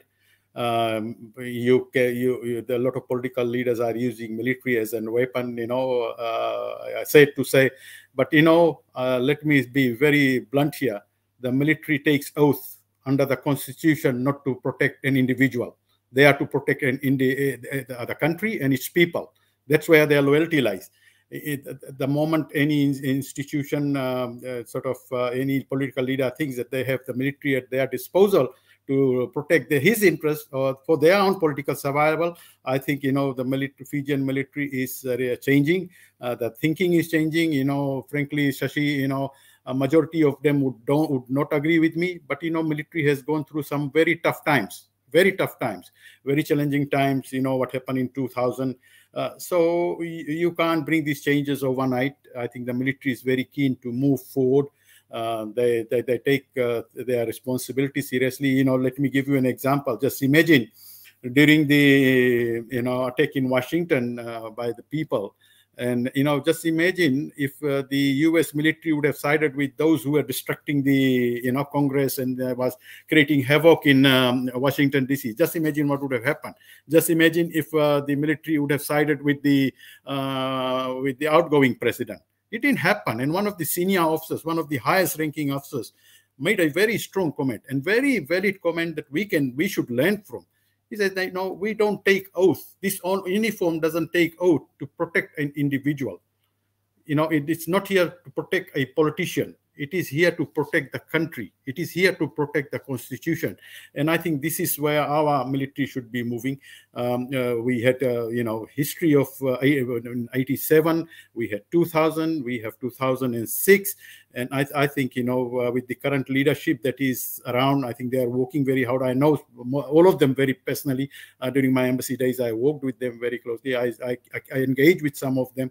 But I think we should, as our people, support our military to reform, to change, to reach out to them. And I think the military has an obligation because the military is the fear factor. Frankly, I don't know, because I have worked for the U.S. Embassy, U.S. government, and I have worked very closely with the Defense Department. I have been to Pentagon. I have been to 37 warships in submarines here. I've seen Fijians and Americans training together. I think there is a very I feel that going forward we will see a very professional military with this. And now I can understand a lot of our officers are going to Australia and New Zealand, even at Hawaii for training. So I think time to come, our military will be very professional, and I think the military has an obligation to reach out to the people, to reach out to the community, and eliminate this fear factor. Just imagine, military is our institution. Our defense force belongs to us, and if we don't get comfort out of them, and if we see them as an element of fear, then there is something wrong. There is something. I think the military must look at its own public diplomacy program, reach out to the people, stand with the people, and their budget is no issue to me because in all other countries, military budget the government taxpayers feed them, taxpayers sustain them. But we know that a day might come that their life will they will give their life to protect us. But how we handle that budget, how we get money retained out of the investment, is not in the hands of the military. It's in the hands of the government of the day, how they engage with the military and how they try to reform and move the country forward, and not just use them as something to just provide security to their survival as politicians. All right. A request from some viewers. They'd like you to slow down a little bit. You're going too fast. Thank you. I thought so. All right. Okay, so just slow down a little bit. That's the request from some viewers. Thank you. My apologies. No, that's okay. Now, you mentioned the Constitution and the oath that military officers take.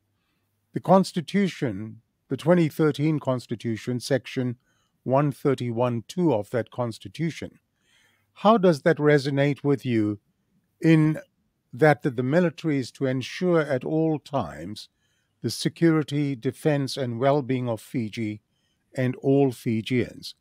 Are you concerned with this addition in the Constitution? Shashi, if you really look at the role of other militaries, it's very similar. If you look at the defense of the country, but in real terms, if you really look at this Constitution, 2013 Constitution, I'm asking what provision of the Constitution did Rambuka use in 1987? What provision of the Constitution did the instigators of 2000 coup use? They did. So it's just a written thing. And it can be valuable in the sense it depends on the maturity of the defense force, our defense force. It depends on the professionalism of our defense force, and it depends upon the commander. As long as they confine themselves to the Constitution of the country, they show their allegiance to the Constitution, as long as they protect the country, this is just a written word. It's alarming. People think it's alarming, but I think it's very similar to other countries. But end of the day, it is about the defense force, how they take their role and responsibility. This Constitution has given them a constitutional authority on things. Previously, they didn't, but they still did it without any constitutional authority to overthrow the government. So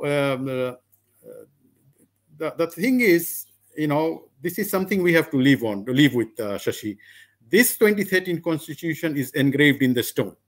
Normally you would think that a constitution is a living document.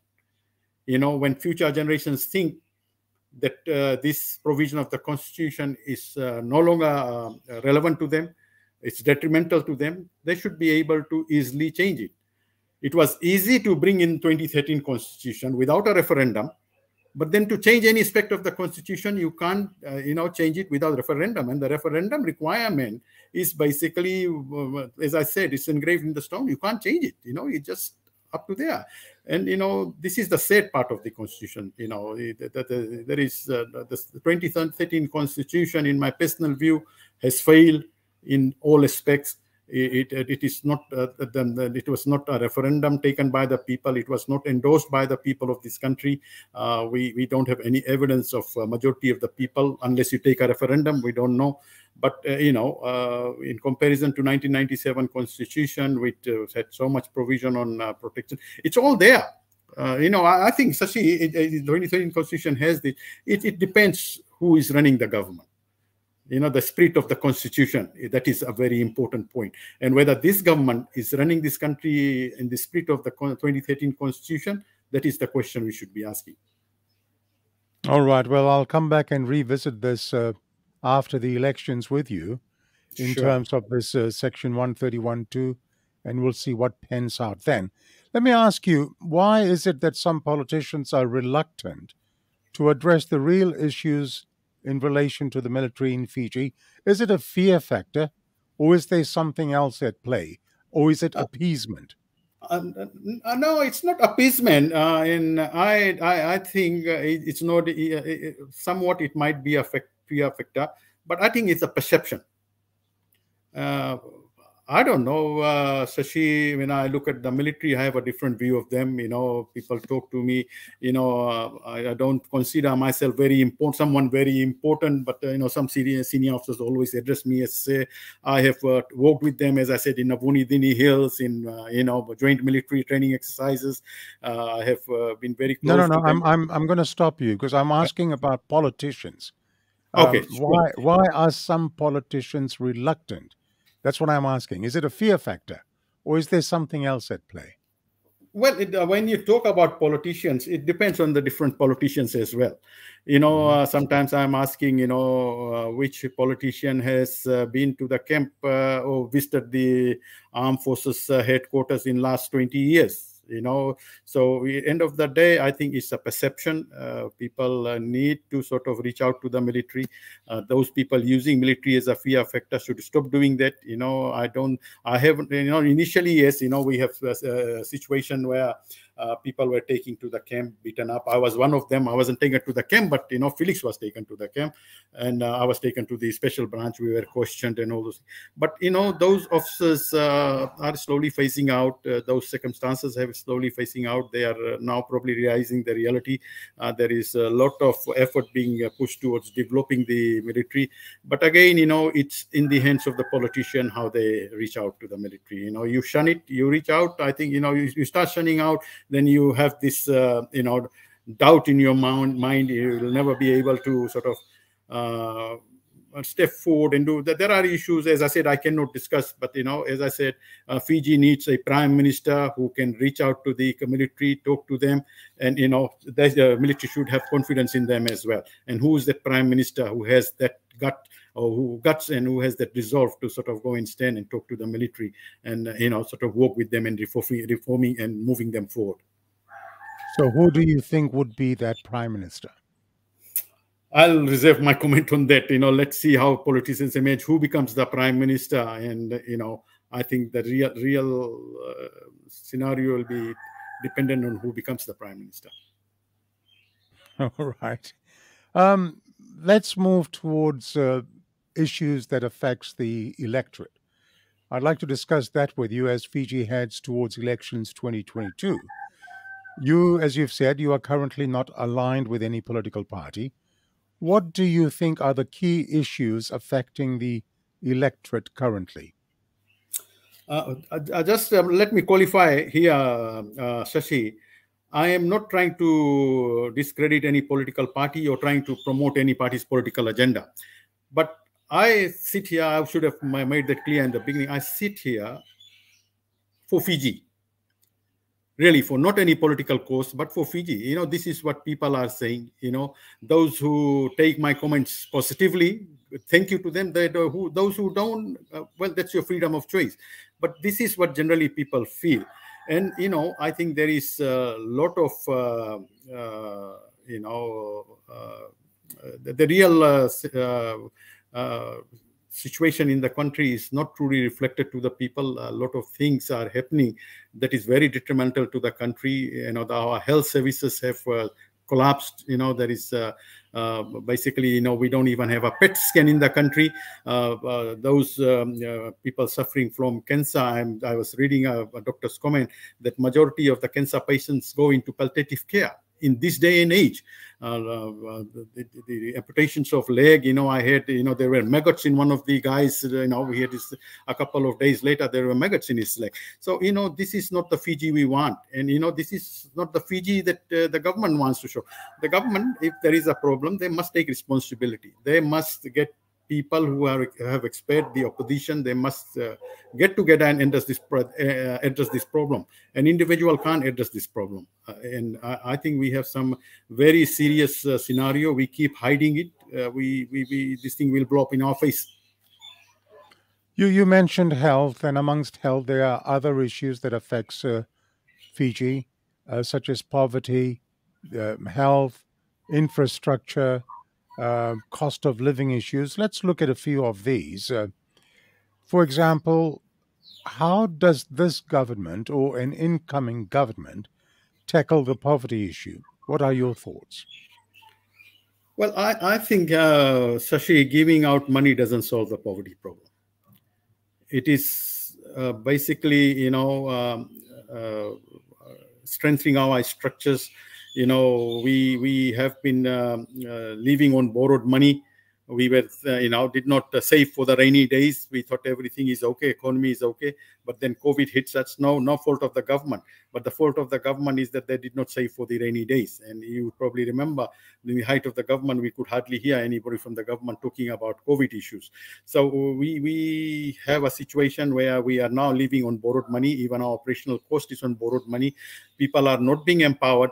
Let me give you one example. The Nanuku settlement, which is close to me. In 2018, the government, Fijian government, promised Nanuku that they will move the settlement to another place where they'll have their land of their own, and they will sort of build their own home. The money will be, I think it was Bhindi subdivision. To date, nothing has happened. They are all lying idle. They don't know what to do. They don't have any, goals in life. They're just waiting for government to move. And another election has come around. Nothing is happening. People are being left idle. You go into squatter settlements. It's Indian, Fijians, everybody. Nobody's spared. So I think the government has spent a lot of money here and there. The problem is, the biggest problem with this government is the politics of appeasement. You can't appease all the people, and when you divert critical resources of our country to appease people, it is going to create a lot of problems, and I think that is what we're going through now. Cost of living. It's a day-to-day dilemma for a very, very large portion of the Fijian population. What do you think needs to be done to ease the pressures of cost of living? Again, Shashi, it comes to the same thing. We hardly produce anything locally. Everything is imported. Majority of it is imported. We need to sort of revive our local economy. We need to sort of be self-sufficient in a lot of things. The COVID has taught us, the borders can close down and we can save some serious problem. Let me give you one example. The Ministry of Agriculture went out and in past 2 years have been going out and encouraging farmers to plant pineapples. We will get machines to process things here. We'll take out juice here. And the cassava farmers were encouraged, people were encouraged to plant cassava so that, the cassava would be bought and we'll make flour out of the cassava. Nothing of that sort happened. Last year, people were selling pineapples for 50 cents or 30 cents because it was oversupplied. There was no machine for juice. Yeah, we still import sliced pineapples. We still import pineapple juices. And, the thing is, the local economy, as I said, it's politics of appeasement. We are not investing into sector where we should be spending, making our economy strong, our local economy strong, drive our local sector. We have been chasing stars and chasing after things that's non-existent. We should step back, get back to basics, focus on developing our local economy. There is no reason why we should be importing dry coconuts from abroad, why we should be importing coconut juices, why we can't plant capsicum over here. All these things has to come back to one thing, developing our local economy, our local structure, and developing niche product. Look at Fiji water, look at Piwa Fiji. Look at the niche factor. We have a ginger, thousands and tons of ginger, but we export whole ginger. It's time we should do downstream processing, get more out of it, live up to your word. If you say we are going to buy all your cassava and turn into this flour, do so.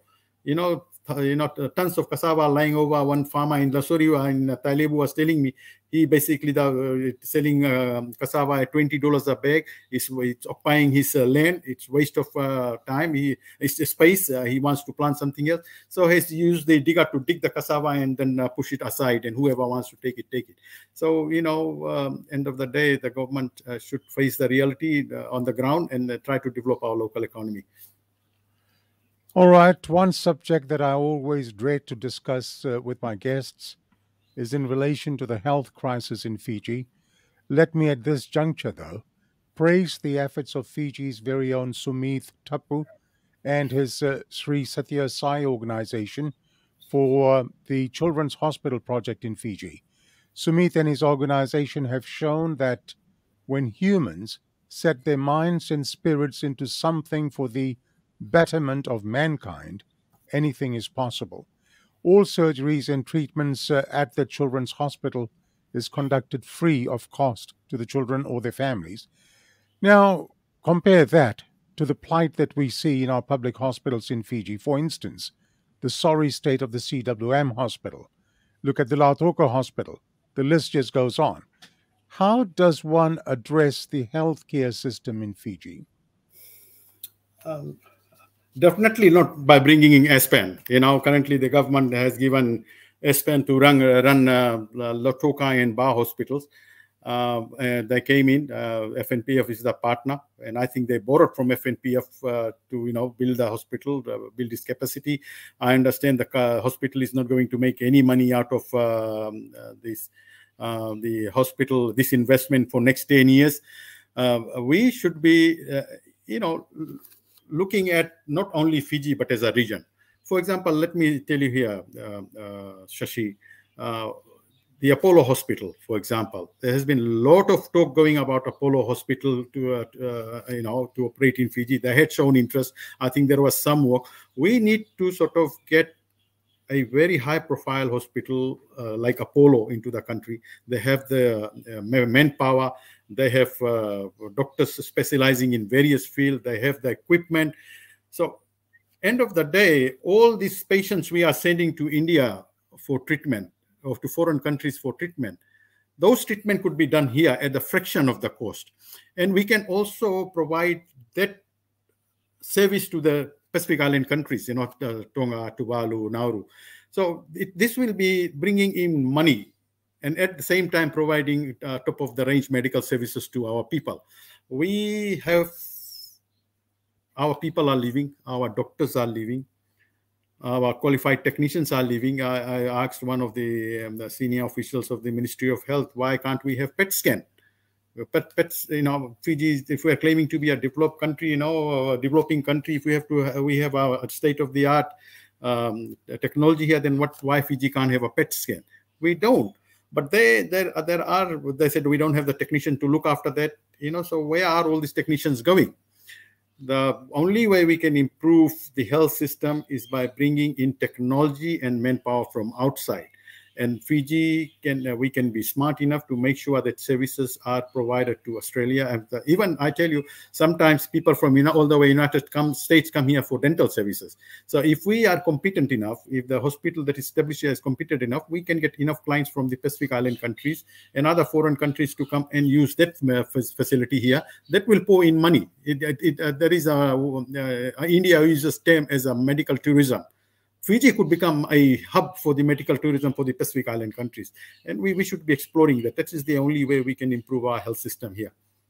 Well said. You're a farmer.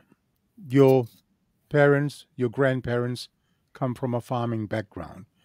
When you look at the sugar industry today, what goes through your mind? Do you think the sugar industry can really be revived, or is it a lost cause? Let me be, I'm a sugarcane farmer. I come from that background. My father only worked hard on the sugarcane farm so that he can educate me. One of my brother pulled out from the school. He helped my dad. The day I gave my first pay packet to my mom, my father said, okay, this is it. Sugarcane farming was an industry for our grandparents. Our children don't want to hear about sugarcane farming. If you think we can encourage people to go back and do sugarcane farming, and I think that there's so much educational opportunities now. And a child of a farmer, if he can't make it to the school system, he thinks he'll be better off picking onions and potatoes in Rajendra supermarket than to go and do hard work on the sugarcane farm. It's not a dead cause. It's government must act decisively. I don't think you can get farmers back to the sugarcane farming. It is an industry that is very important. It is an industry where the entire the foreign exchange remains in the country. We have tourism. We give so much hype about the tourism, but people don't realize from every dollar, 75 cents of that dollar goes out of the country. There is employment benefit. There are so much tax incentive to them. We give them marketing budget. But sugar industry proceeds from the sugar industry, remains in the country and goes to the very people that need it. It goes to the grassroots. So government has to relook at the sugar industry. There is land available, and the weather is there. Government has to move from farmers to forming a cooperative. It must be run as an industry. For example, my sector, Lamwai sector, could be a business component. They could hire people. They go and plant sugarcane. They look after the sugarcane. They run it as an industry. And then when they harvest, then they can give the farmer's share, and the rest, it has to be run as a corporate organization to get our people back to farming. I think we are running after a lost cause. It was, as I said, grandparents' industry, and our father and grandfather would only work on the farm until such time there is another income coming from somewhere. And then they say, okay, this is it. It's funny, majority of people, farmers you talk to today, they use cane farming as a leisure industry. You have nothing to do in the village. You go and harvest the cane. Then, you have a break. You go and sit in the shade. You have a couple of bowls of grog. And then, you get the cart. You fill the cart. And, you get 2 bags of sugar in a year, 2 bags of rice. That's all. It is a pastime industry now, but, as I said, it's a very viable industry. It is something that we have to look differently now as a commercial enterprise rather than getting farmers. I don't think we can get farmers interested back into farm with tenure of the land and all these issues coming. We don't own the land. The Fijian, the Atoki people who own the land, I think they are better off working in the tourism industry. That's why you have seen all most of the farms have turned into jungles. So the sugar industry is lost cause, but we cannot let it go. It's very important. I think, we can revive it. We need vision. We need people who believes in the industry, but we need a different approach, a more corporate structure approach to sugarcane industry. Normally, in the old days, there used to be advisory boards. So, for example, you talked just a moment ago about your Lomawai sector. Now, you mentioned forming of cooperatives. People in a local area would know what works for them better. People in a local area make their own judgments, their own calls. Now, under this current administration, this current government, local governments have been removed, for instance. It's top-heavy power. Do you think there is a need to go back to the basics where advisory boards, for example, in the Singatoka sector, in the Mba sector, these advisory boards are people from the area that they can take policy initiatives or suggestions to the central power base? Do you think that's needed again? Shashi, like the previous days, we used to have advisory council. We have to have regular meetings. The advisory council knew what was going on the ground. The Fijian Affairs had their own provincial councils. The government relied on this. It was like information going from bottom to top, and the government sort of analyzing that information and then passing on assistance from up to down to the people who needed based on what they needed. These days it's quite different. It's everything is concentrated. We need concentrated among hands of the few people. It is most of the things are in the hands of the central government. And central government is overwhelmed, and that is why things are falling apart. Who else can decide better to run their municipality than the ratepayers? They should have a say. At the moment, they don't have a say. Who has a better ability to tell people, to tell the government where the weakness or where the assistance is needed than advisory council or the provincial councils, because they are on the ground. And unfortunately, that system is no longer there. It's a very small group of people controlling the entire country, and having multiple portfolios. There is the things that civil servants are normally doing. We see ministers are doing. We pay them 200,000 salary a year, and we find ministers going and handing out horses and farming implements. these things were before done by our district officers, our provincial council members, and politicians didn't get involved in this type of things. But these days, I think there should be exchange of role. Permanent secretaries should be policy makers, and the politicians or ministers should be actually doing the implementing the policy. The roles have changed vice versa. Education is now becoming a discussion matter in Fiji. Is education in a crisis in Fiji, or do you think it's on an even keel? I ask you that. For example, the USP, you mentioned that when we're talking about regional solidarity, etc. But USP is an issue for thousands of students. Then there's the TESOL loans, etc. I've got a lady who's been writing to me to say that her daughter wants to engage in an MBBS program. However, she cannot get a scholarship or she cannot get a loan, etc. What are your views on the education crisis? I will not go on the individual issues, individual cases, but generally, I think lately I heard the Fiji Teachers Union talking about problem of discipline in school. This is one indicator that there is something wrong. We have a issue where there is no communication between the ministry and the committee who actually run the school. There is no consultation. I understand it's a heavy-handedness. I can't understand why the government doesn't give TELS loan scheme for I understand the foundation students, but the Form 7 students qualify. Why the difference? I think the quality of our foundation program is very superior. Why penalize Fijian students who want to do foundation program and reward the students who do Form 7? I don't see the logic, and nobody has explained to me why the decision was made. When it comes to USP, I think Fiji gets 8 times more than what it is contributing in terms of the benefit. I might not be accurate on the figure, but I think it's around 8 times more than what Fijian government contributes in terms of employment, in terms of the rental of properties. And so USP is a money-making thing for Fiji. But coming back to education, I think that they have organized some sort of consultations lately, but it was such a hush-hush thing. Nobody knew what happened. There was no planned consultation. I think there needs to be stakeholder involvement. I don't think it will happen under this government because of its heavy-handedness. I think when the new government, whichever government gets elected next, must engage all the stakeholders, and stakeholders means parents, the committee, the teachers, teacher unions, and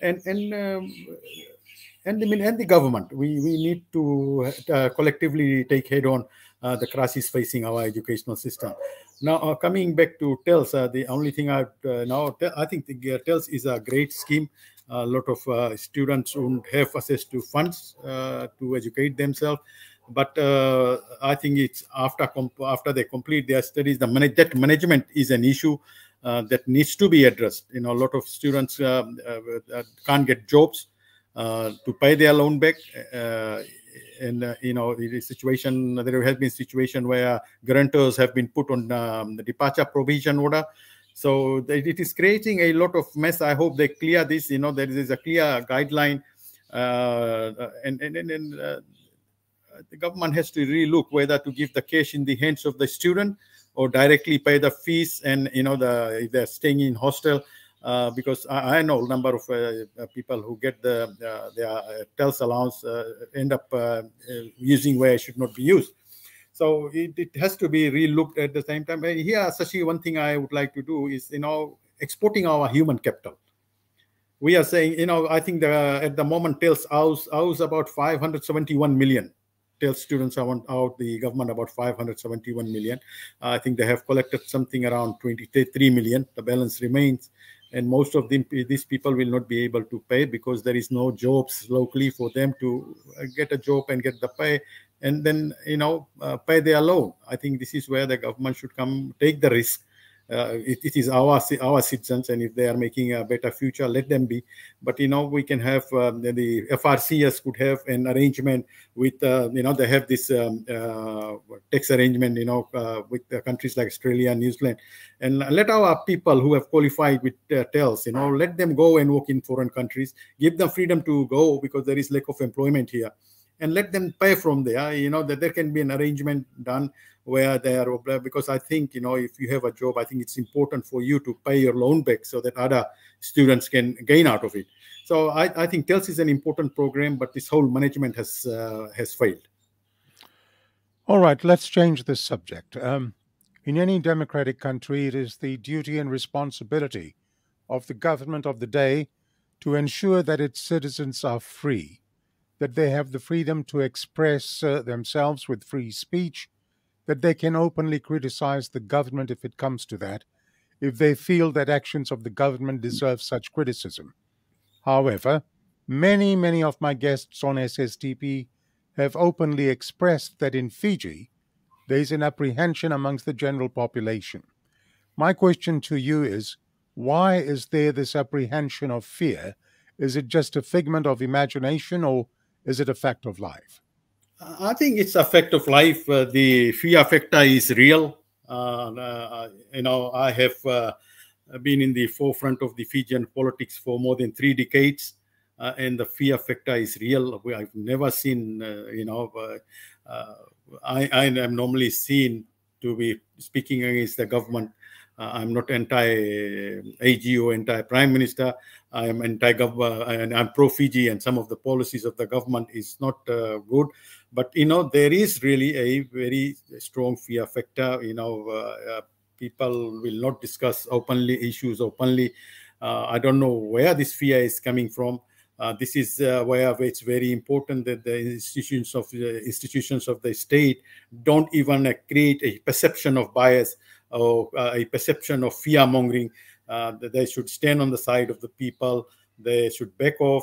And the important thing is here, never before if I'll give you an example. If I go to a cocktail, people will come to me, say a few things and then disappear, then get scattered. Nobody wants to be seen, nobody wants to be seen with Biman, nobody wants to be seen with Mahendra Chaudhary.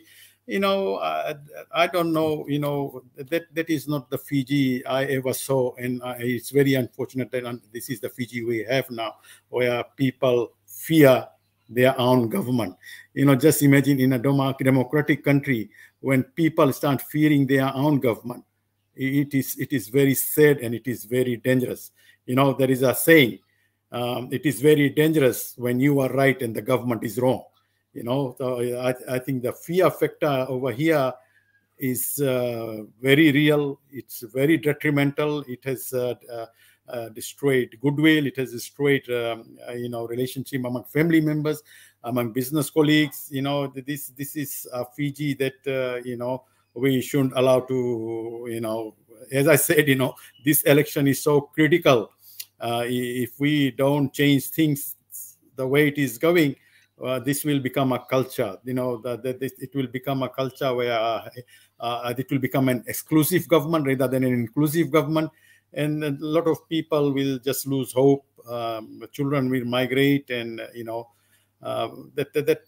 goodwill. Fiji, is known for so much goodwill, among grassroots. We went through three coups, but let me tell you, it's the perseverance and goodwill among the grassroots that held this country together, not the politician or the political leaders. It's the goodwill among grassroots people. And unfortunately, today, people can't talk about politics, talk about their government, talk about national issues, even in a grok session, because nobody knows who is on whose side.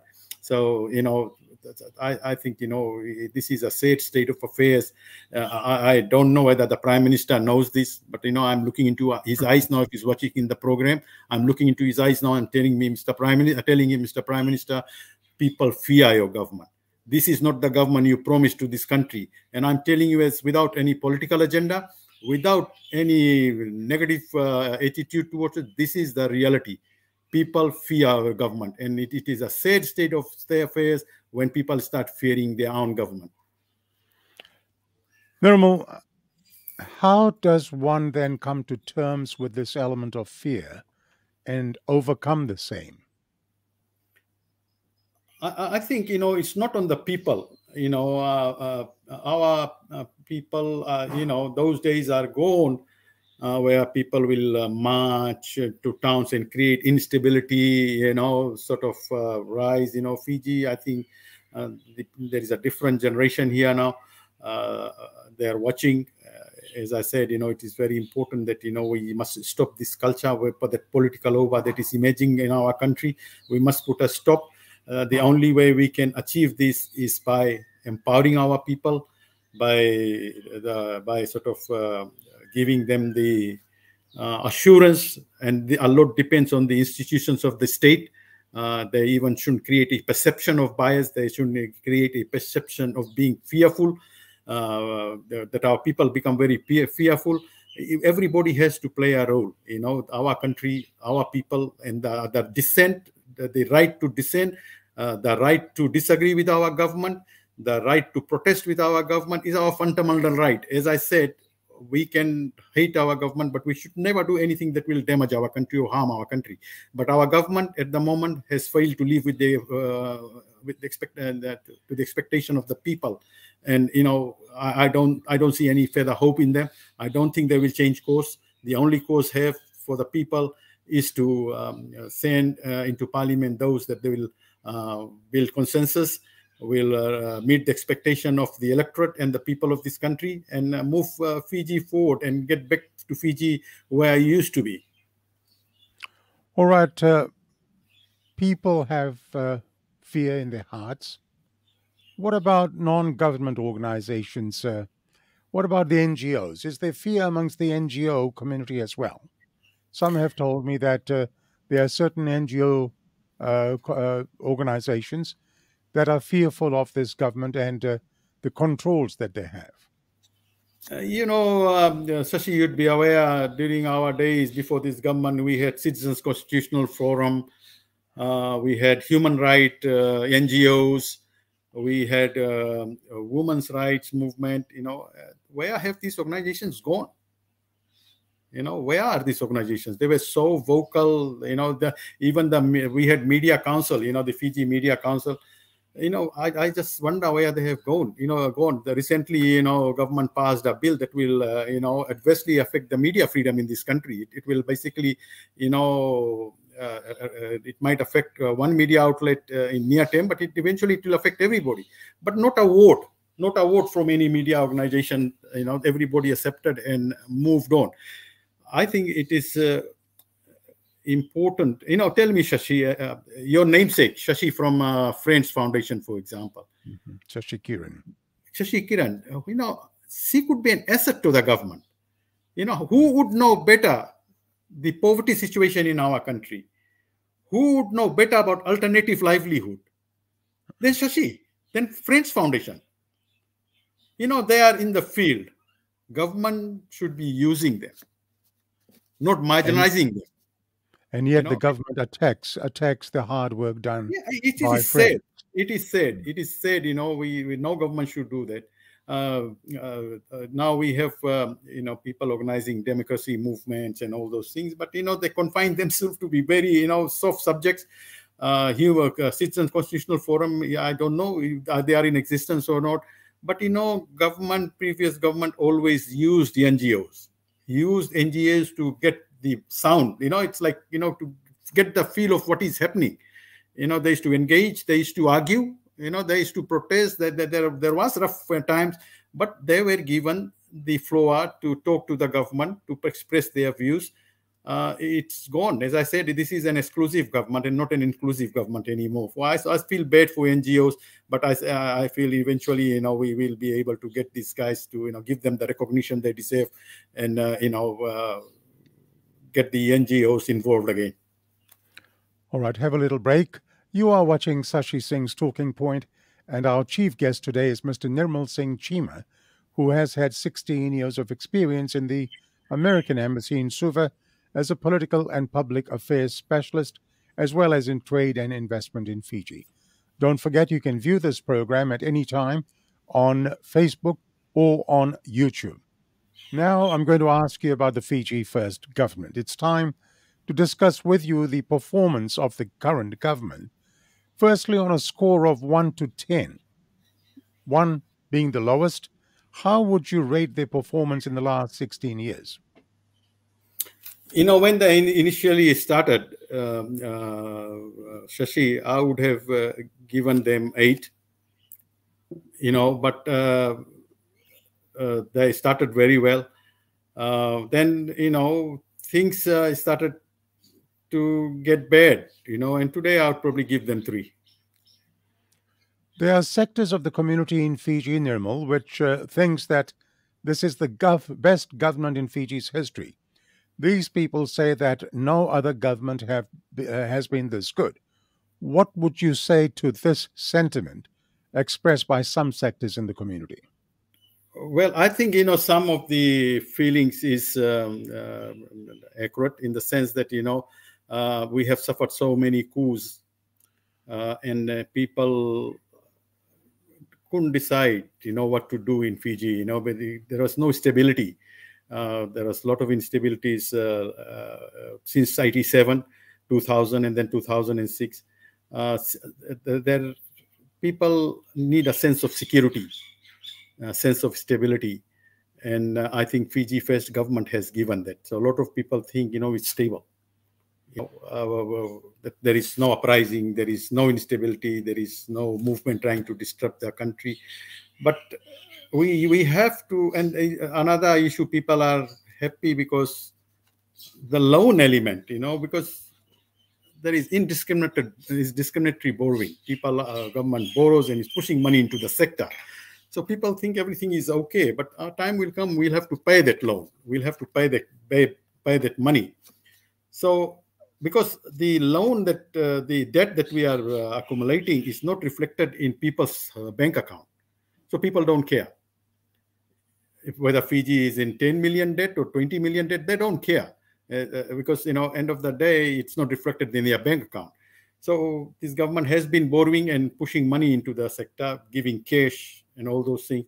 But, eventually people are realizing that this is not the country they want. This is not the leadership they want. It has slided into something that Fiji should have never gone into. And I think that's where I'm saying if change is coming, things will change for better. You mentioned that stability is something good that this government has done. Where else do you think they have excelled in? Remember, you scored them 3. I think there has been a decline because as time passed by, we have seen more of the decisions coming from an individual than collectively by the government. When I talk about the government, I talk about opposition as well. The members of the parliament form the government. The Fiji First has a cabinet. But they have been running their government on their own. There is no planning office. There is no development plan. Things are being run in the head of MENA. And I think, that is where things are breaking down. For example, let me say this Nasese road. I have been always very, vocal about it. The upgrading of is waste of money because, people, businesses are moving the departmental stores, the supermarkets are moving where people are. In about 5 to 10 years, the Suva will only become a head of the government, a seat of the government. Otherwise, the supermarkets and all will be moving to Narere and other areas. So you can see the level of development in Nasori Suva sector. So I think a lot of people will be moving. So all the money we are wasting in Nasese could have been well spent somewhere else. So things have been started breaking down because there is no system now. Okay. Failure of this government on many fronts. What's your views? They could have done a lot better. But I think this government has failed to meet the expectations of the lot of people of this country. All right, let me now discuss with you some of your writings on your Facebook timeline. You recently posted, and I will quote, you wrote, "This government for more than a decade has spat on our face and has treated us with contempt. It has made laws and acted in a manner contrary to the best interest of our people and country. It has weakened our institutions of state by demanding loyalty to them than the state. It's been indiscriminately creating a new political order in our country, and we watch in complete silence. All we can do is issue press statements and make statements in Parliament, and this government knows that this is all we can do. Talk. End of quote. What prompted you to write this, and who was this targeted to? Was it targeted to the opposition parties? Well, in some way to the opposition parties, but Shashi, the sanctity of the laws can only be credible only so long it has the express interest of the will of the people. Now look at Section 50. I think that is the section that the government uses to pass bills in Parliament. That is rushed through with no consultation with the people. Standing Order 51. Standing Order 51. Thank you for correcting me. So, that section has been used to pass some very important and critical bills that affect people. And as I said, the sanctity of the law can only be credible if, so long as it has the expression of the will of the people. So if the government has the majority, any government which has the majority, it has a very serious responsibility to make sure it makes laws that is in the benefit of the people, and not use certain sections of the Parliament to rush in bills without consulting the people. And as I said, all we can do is talk about it. There is nothing we can do because, as I said, the Parliament is not being run in the spirit that it should. The opposition are basically, they stand up and give their statement and speeches, but that's all they do. And it is said, and I think it's the weakness on both parts, that there is no engagement between the opposition and the government. And I just imagine if there is a change of government and Fiji Fest is sitting on the other side and one of the opposition parties sitting on the government side, I hope this thing will stop and they will reach across the aisles and sort of be accommodating to each other. Under the present circumstances,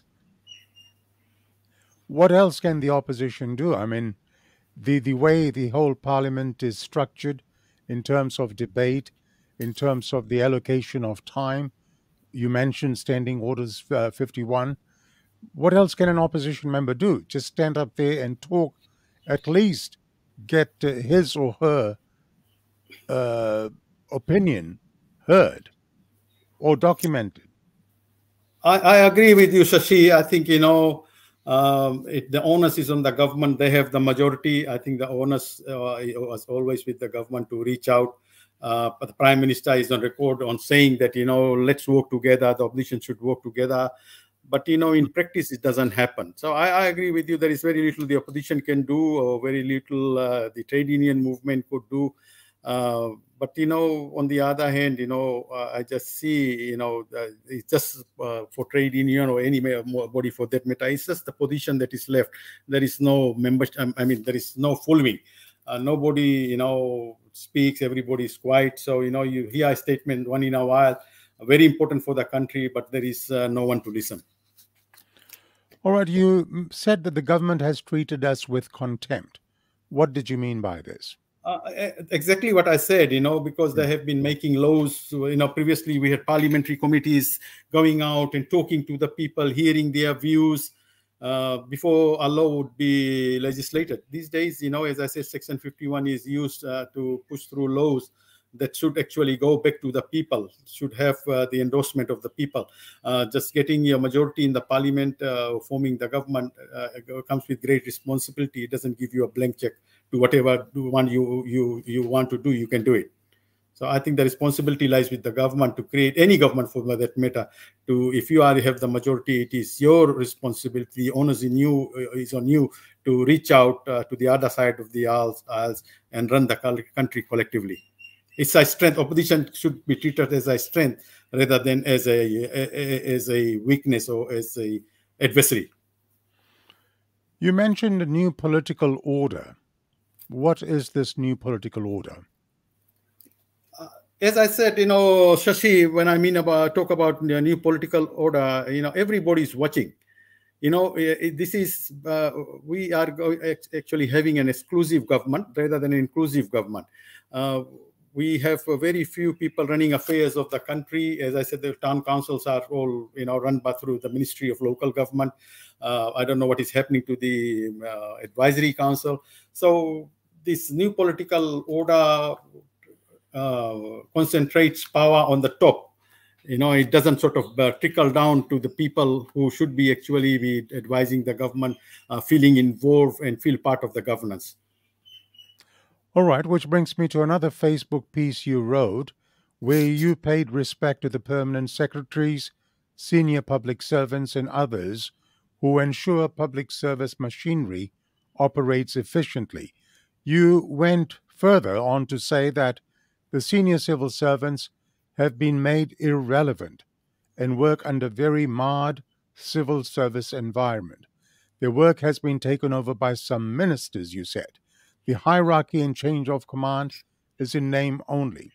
You also said that previously, a permanent secretary may refuse to honor a directive from a minister because it was against civil service procedures. Today, they will be fired on the spot. You called it a sad state of affairs. Nirmal, how did things get this bad? Well, I think, it's a demarcation of the role. A minister makes policies, the government makes policies, and the permanent secretaries implement policies. I feel that, ministers have basically taken over the jobs of the permanent secretary. That is my feeling. They are in the field most of the time while they should be making policies. And I think this is the way it's, there is lack of direction for the country. For example, in the agricultural sector, the field officers used to be in the field all the time. You hardly see field officers anymore. It's ministers handing out, ministers on the field. So I think, that's why I'm saying the permanent secretaries are working under a lot of tight situation. They are I praise them that they, given the circumstances, they have held the fort for such a long time. And I hope a good day again. I think they will be empowered. Their power will be restored. And, that there will be clear demarcation of a role of a minister and a permanent secretary and a civil service. So the solution to restore that confidence and that sense of empowerment back to the civil service, does it only come if the government changes? It depends on the election. As I said, if the current government continues, I don't see there will be any change. It will become part of the culture of the new norm. But a new government coming in, I don't know which, it all depends on the government of the day, how they respond to the situation, whether they continue as it is or they have a clear demarcation of their role as a government and those in the public service. Nirmal, you also wrote in one of your posts that some of your friends told you to be positive sometimes on your Facebook postings. You then wrote, and I quote, "How can I be positive when there is so much unfairness, so much influence of one person who decides our fate every day, so much violation of our constitutional rights, and so much ignorance by the state institutions that should be protecting our citizenry, and so much of atrocities all around us? If we don't stand up and fight against this and protect our future generations, then what kind of legacy we are leaving behind? Being silent is being as guilty as those committing crimes against the soul of our nation." End of quote. My question is, how can one stand up and fight against the atrocities that you wrote about? I'll just answer it in a simple word: our votes. Okay. It is how we. This I think that's what I'm saying here, Shashi. This election is not about any political party or about this election is about Fiji. That's what I always say. Let's vote for Fiji in this election, and that's the only way we can bring about change. All right. Well, that choice is up to the people of Fiji to exercise their democratic rights to vote on election day. And at the end of the Exactly. day, the result they get is what they deserve. Would you agree with Exactly. that summation? Exactly. Because if the people, it's the people that they vote, and they deserve the government that they vote for. You mentioned legacy. Let me ask you, what kind of legacy do you want to leave behind for your children and your grandchildren? Look, I one may be a senior civil servant today. One might be a very successful military officer. One might be very successful police senior police officer. One might be very successful executive. But do we think how our children may not be so lucky? Things might change. The environment might change. The entire economic environment. A lot of things can change. So what do we want? We live. My father, our parents, didn't live for themselves. They live for us. And we shouldn't be living for ourselves. We must be creating a country that our future generations could be proud of. We should be living for our future generations, not living on them. The death situation is basically we are going to pass on to our future generations. So we must evolve this country into a nation where our future generations can have a better life than we have. So you want to leave a legacy which is a better Fiji A for better your children Fiji and and a better Fiji for my children than I had. all right. Let us look at the ever rising debt levels in Fiji. The current debt level sits at an estimate of just around $11 billion and rising. Given the issues of the cost of living, the poverty crisis in the nation, the chronic state of the health services, and many, many, many more problems facing the nation, what are your views on the debt situation in Fiji? I think yesterday, Professor Biman Prasad said by the end of 2022-2023 financial year, each man, woman, and child in Fiji will owe something like $11,000. Shashi, frankly, our debt is unsustainable. And the problem is we keep borrowing. We talk about smart borrowing, but we are borrowing. We have to pay that money back. And I don't see a single industry at the moment in Fiji that could help us to pay that loan off. And I think we are heading into some very dangerous waters as far as sustainability of our debt is concerned. Our like sugar industry is collapsing. As I said, 75 cents in every dollar from tourism goes out of the country. So I'm thinking, where will the money come from for us to pay that debt? We can get into very serious situation, and I think we should learn to live within our means. We should relook at capital project development that we are doing, whether it's sustainable to continue with that project. We must at the moment should be consolidating our debt. We must be consolidating our country. We must be consolidating our economy, not trying to spend more, pump in more money. Government all over the world sometimes have to pump money into the system to jumpstart the economy. We have been pumping money into the system 2006, but we did not jumpstart the economy.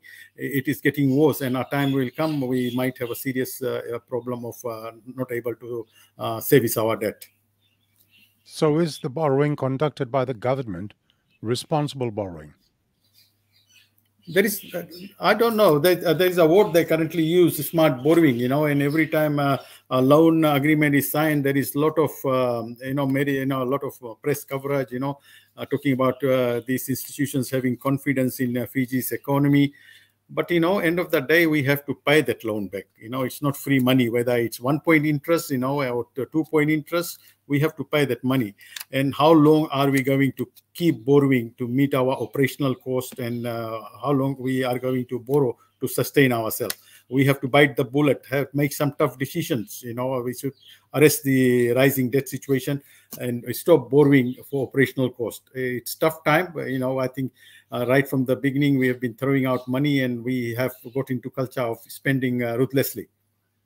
You mentioned a little while ago that people don't give a damn about the debt situation of the country because it doesn't reflect in their own bank statement, so to say. Having said that, you know very well that when you borrow money, you have to pay it back. My question is then, what burden do you think the future generations will inherit from the current debt crisis, the current debt levels? I cannot answer that question, Shashi. It is frightening. It is really frightening. I don't know where the money is going to come from when our important sectors are not performing.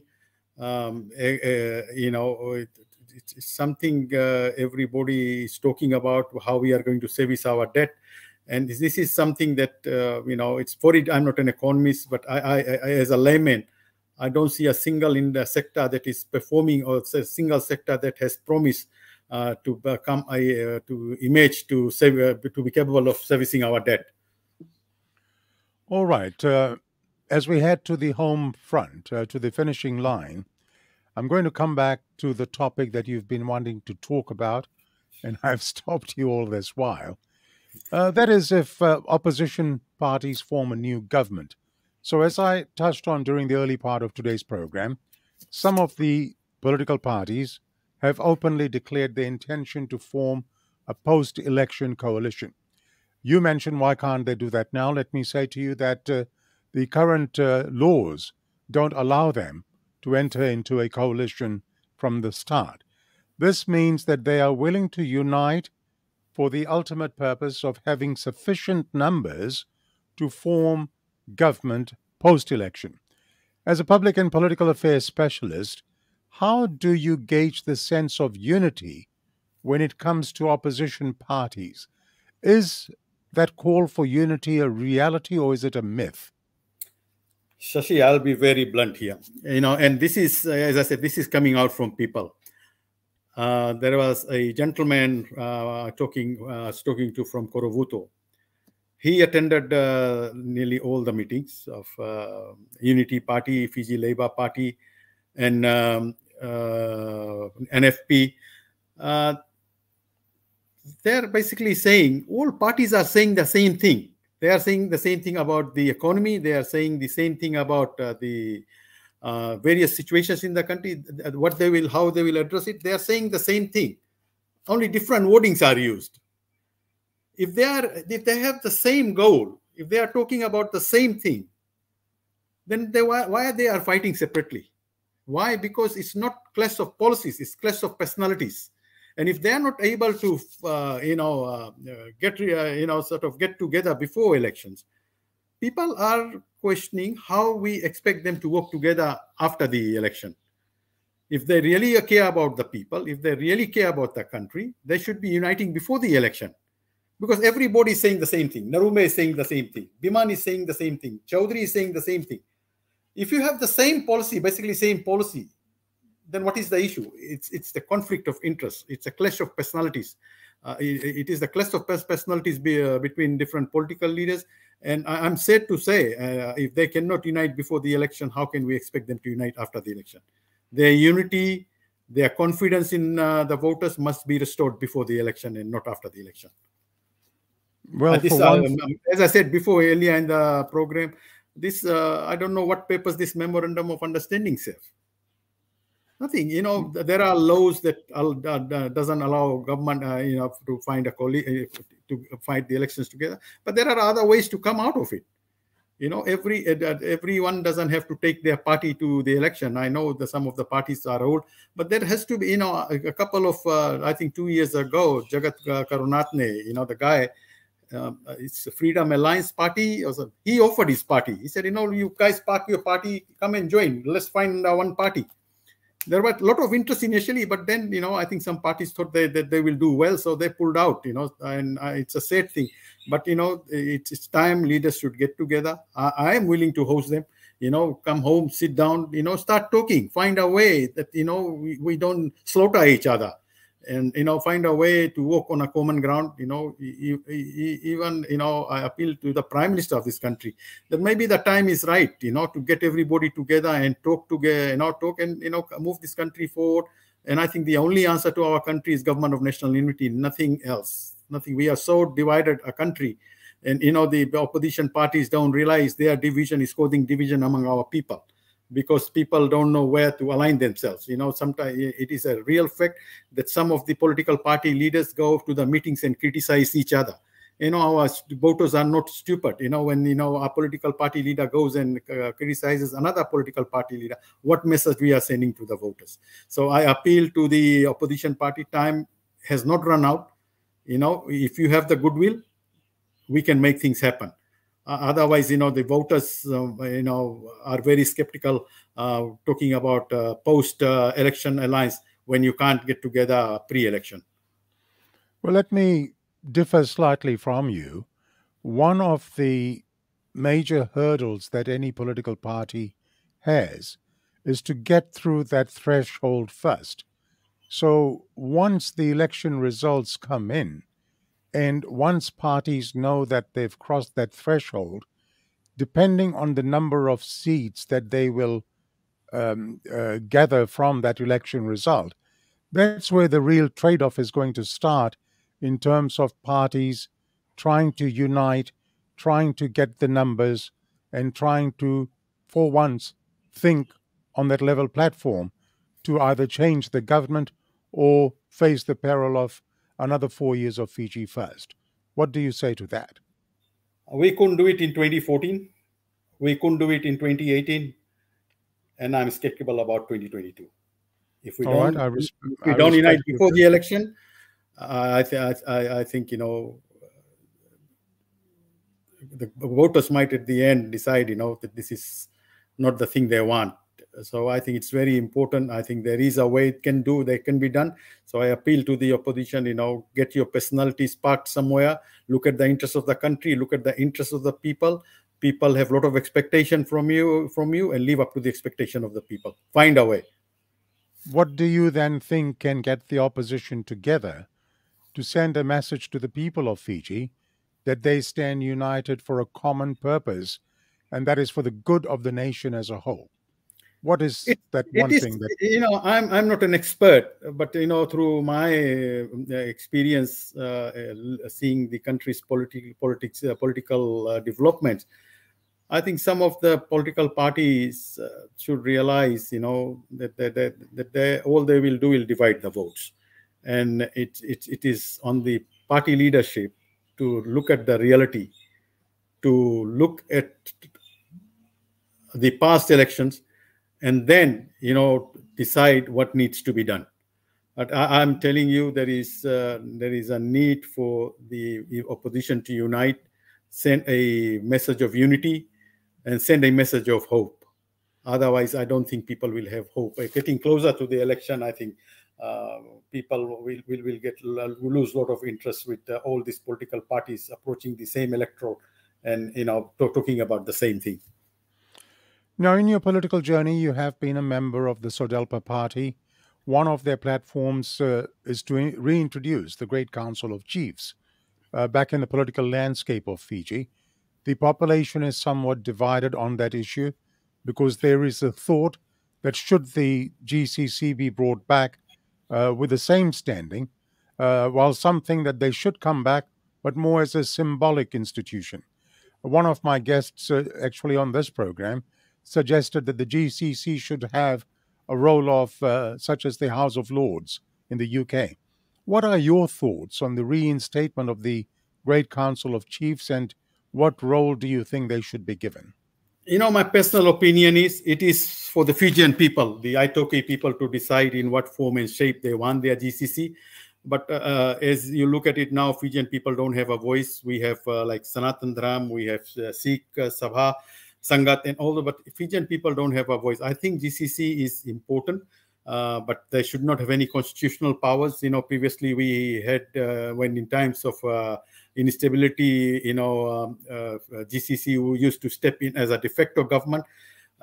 They would make a lot of decision on the behalf of the country. I think those things should go. But as I said, the decision is on the Fijian people to decide how they want represented. All right, you've spoken of unity. Let me suggest another possible scenario to you. While people are talking about the opposition parties forming a coalition with others in opposition, there could possibly be a scenario that after the results are tabulated on election night, no one party has a clear majority. One simply cannot therefore count out that the Fiji First Party could also make attempts to enter into a coalition arrangement with another opposition party. Now, would you support such a move if the Fiji First Party joined forces with an opposition party to form a coalition to give them the majority to form government again? That is not the decision for me to make, and I don't think I'm qualified to make the decision. It will be entirely upon the political parties. No. Stop. I'm not asking you about your decision. I'm just asking you for your opinion whether you'd support such a move that the Fiji First Party enters into a coalition arrangement with some other opposition party to form government. Would you support such a move? Again, Shashi, it is not my opinion. My opinion doesn't matter. Once the election result is known, the onus is on the political parties. Obviously they'll have memorandum of understanding. So it is on the political parties. There will be a lot of horse trading going on. We have seen it before, and I won't be surprised we'll see it again. But it is entirely on the political parties who get elected, who make it to the parliament to decide which is the best arrangement they could have. I think my opinion here doesn't count. It is actually, at the end of the day, it is on the parties that make it to the parliament to decide how they want to form the coalition. Obviously, obviously, I think there will be a lot of horse trading going on. People will discuss things. I think we might have an election result where one cannot dictate what the other wants. There might, as I said, there will be a lot of horse trading, but this is something for the political parties who make to the parliament to decide. I don't think my opinion matters here. All right, so if the Fiji First Party joined with SODELPA, formed government, you'll accept that as the vote of the people? It is our leaders who have decided it. As I said, my opinion doesn't count. If it is the people, it is the parties that get elected to the parliament, they decide, they will do the horse trading. And if they decide that's the best arrangement they could have, so be it. All right. Again, I respect your opinion. Now, given that the Fiji First Party have been labeled as a two-man team at the top, while the rest of the team just toes the line, what would become of an opposition party partner in that coalition, the scenario that I just gave you? Will they just be a token player in government, or do you think the Fiji First Party will give their partner? Shashi, really, I don't think the parties that will get elected to the parliament will be so gullible that they allow themselves to be, spectators. If now none of the party enters the parliament clear majority, obviously things will be quite different, because the survival of the government will be based on the other partner. So I don't think that scenario will arise, Shashi. All right, let's talk about your candidature. If you're going to stand for elections, I observe you've been part of two political parties.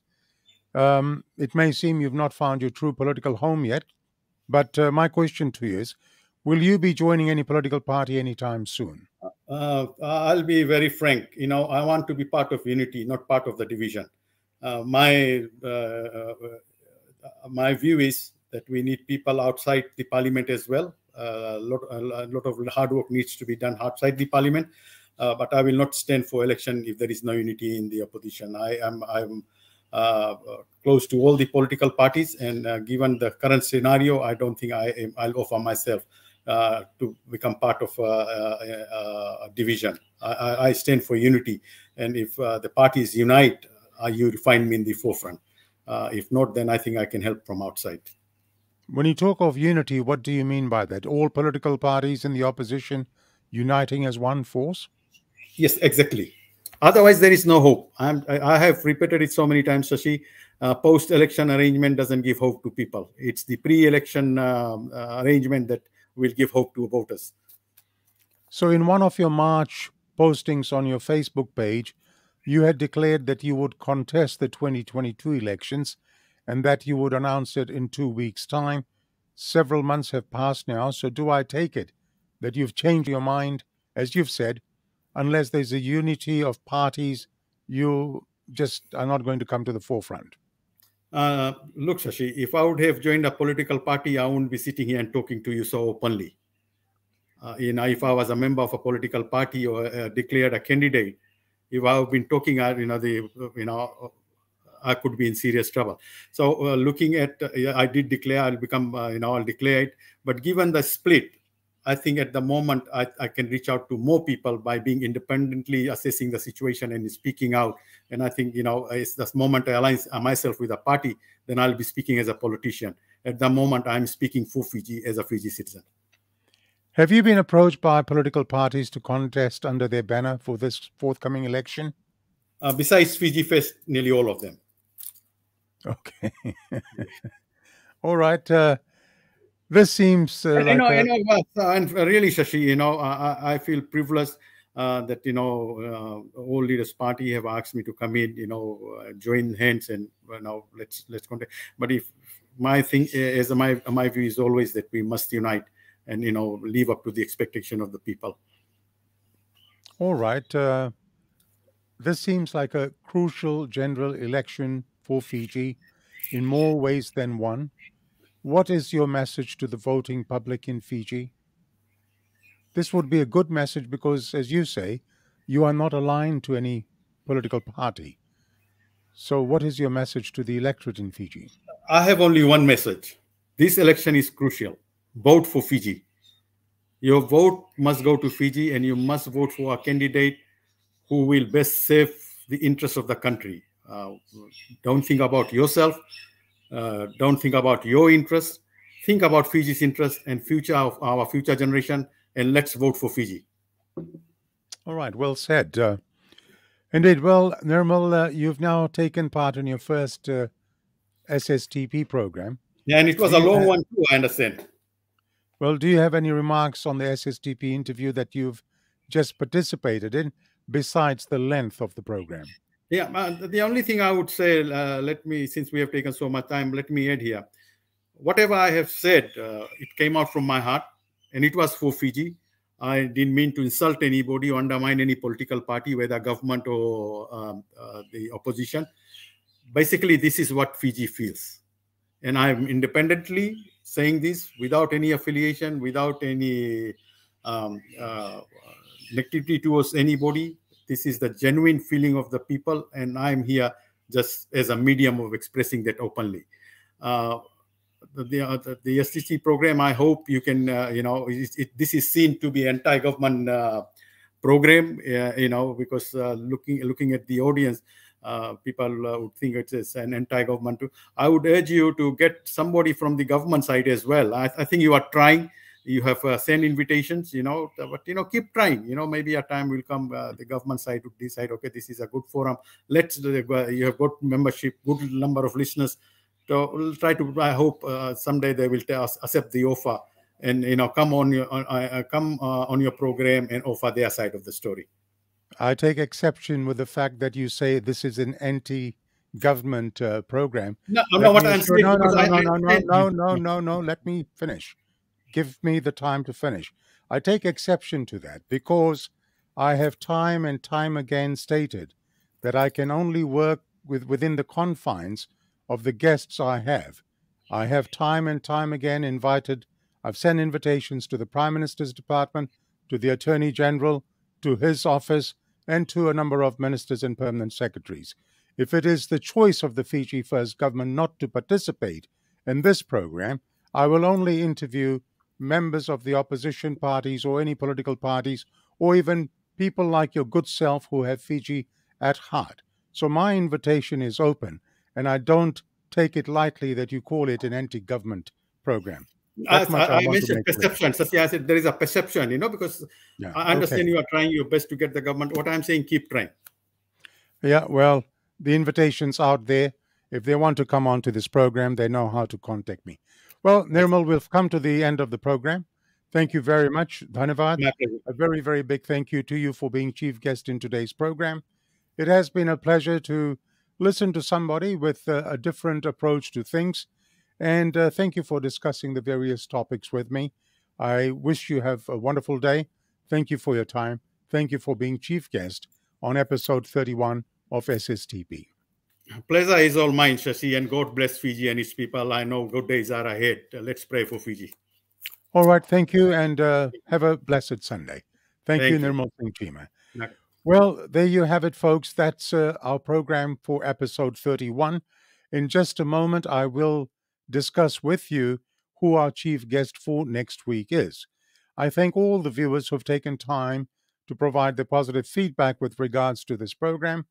A number of you have been sending your comments on Facebook Live. I'll get to those comments a little later on. A big thank you to my regular contributor, Nirmal Singh, for his input in the program today.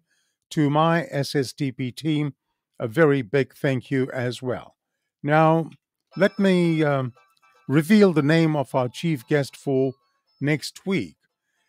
Our chief guest for next week will be a person whose articles I have thoroughly enjoyed reading in the Fiji Times. She's, of course, none other than Lemba Seni Nambo. Miss Nambo is presently the General Secretary of the National Federation Party and has served in that role since 2019. She has the distinction of being the first Etho-K and woman to ever hold this role in the party's 59-year legacy as the oldest political party in Fiji and probably the Pacific. Last Friday, Ms. Nambo was also announced as a provisional candidate for the National Federation Party. So next Sunday, on episode 32 of Shashi Singh's Talking Point, I'm really looking forward to a stimulating interview with our chief guest, Ms. Lemba Seni Nambo. That should make for an interesting interview, as we have a lot to discuss with our chief guest. So until next Sunday, I wish you all a very safe and happy week. In closing, I'll leave you with this quote from Lyndon B. Johnson, who said, "This right to vote is the basic without which all others are meaningless. It gives people as individuals, control over their destinies." I repeat that. This right to vote is the basic without which all others are meaningless. It gives people as individuals, control over their destinies. That quote from Lyndon B. Johnson. Well, that's it for episode 31 of Shashi Singh's Talking Point.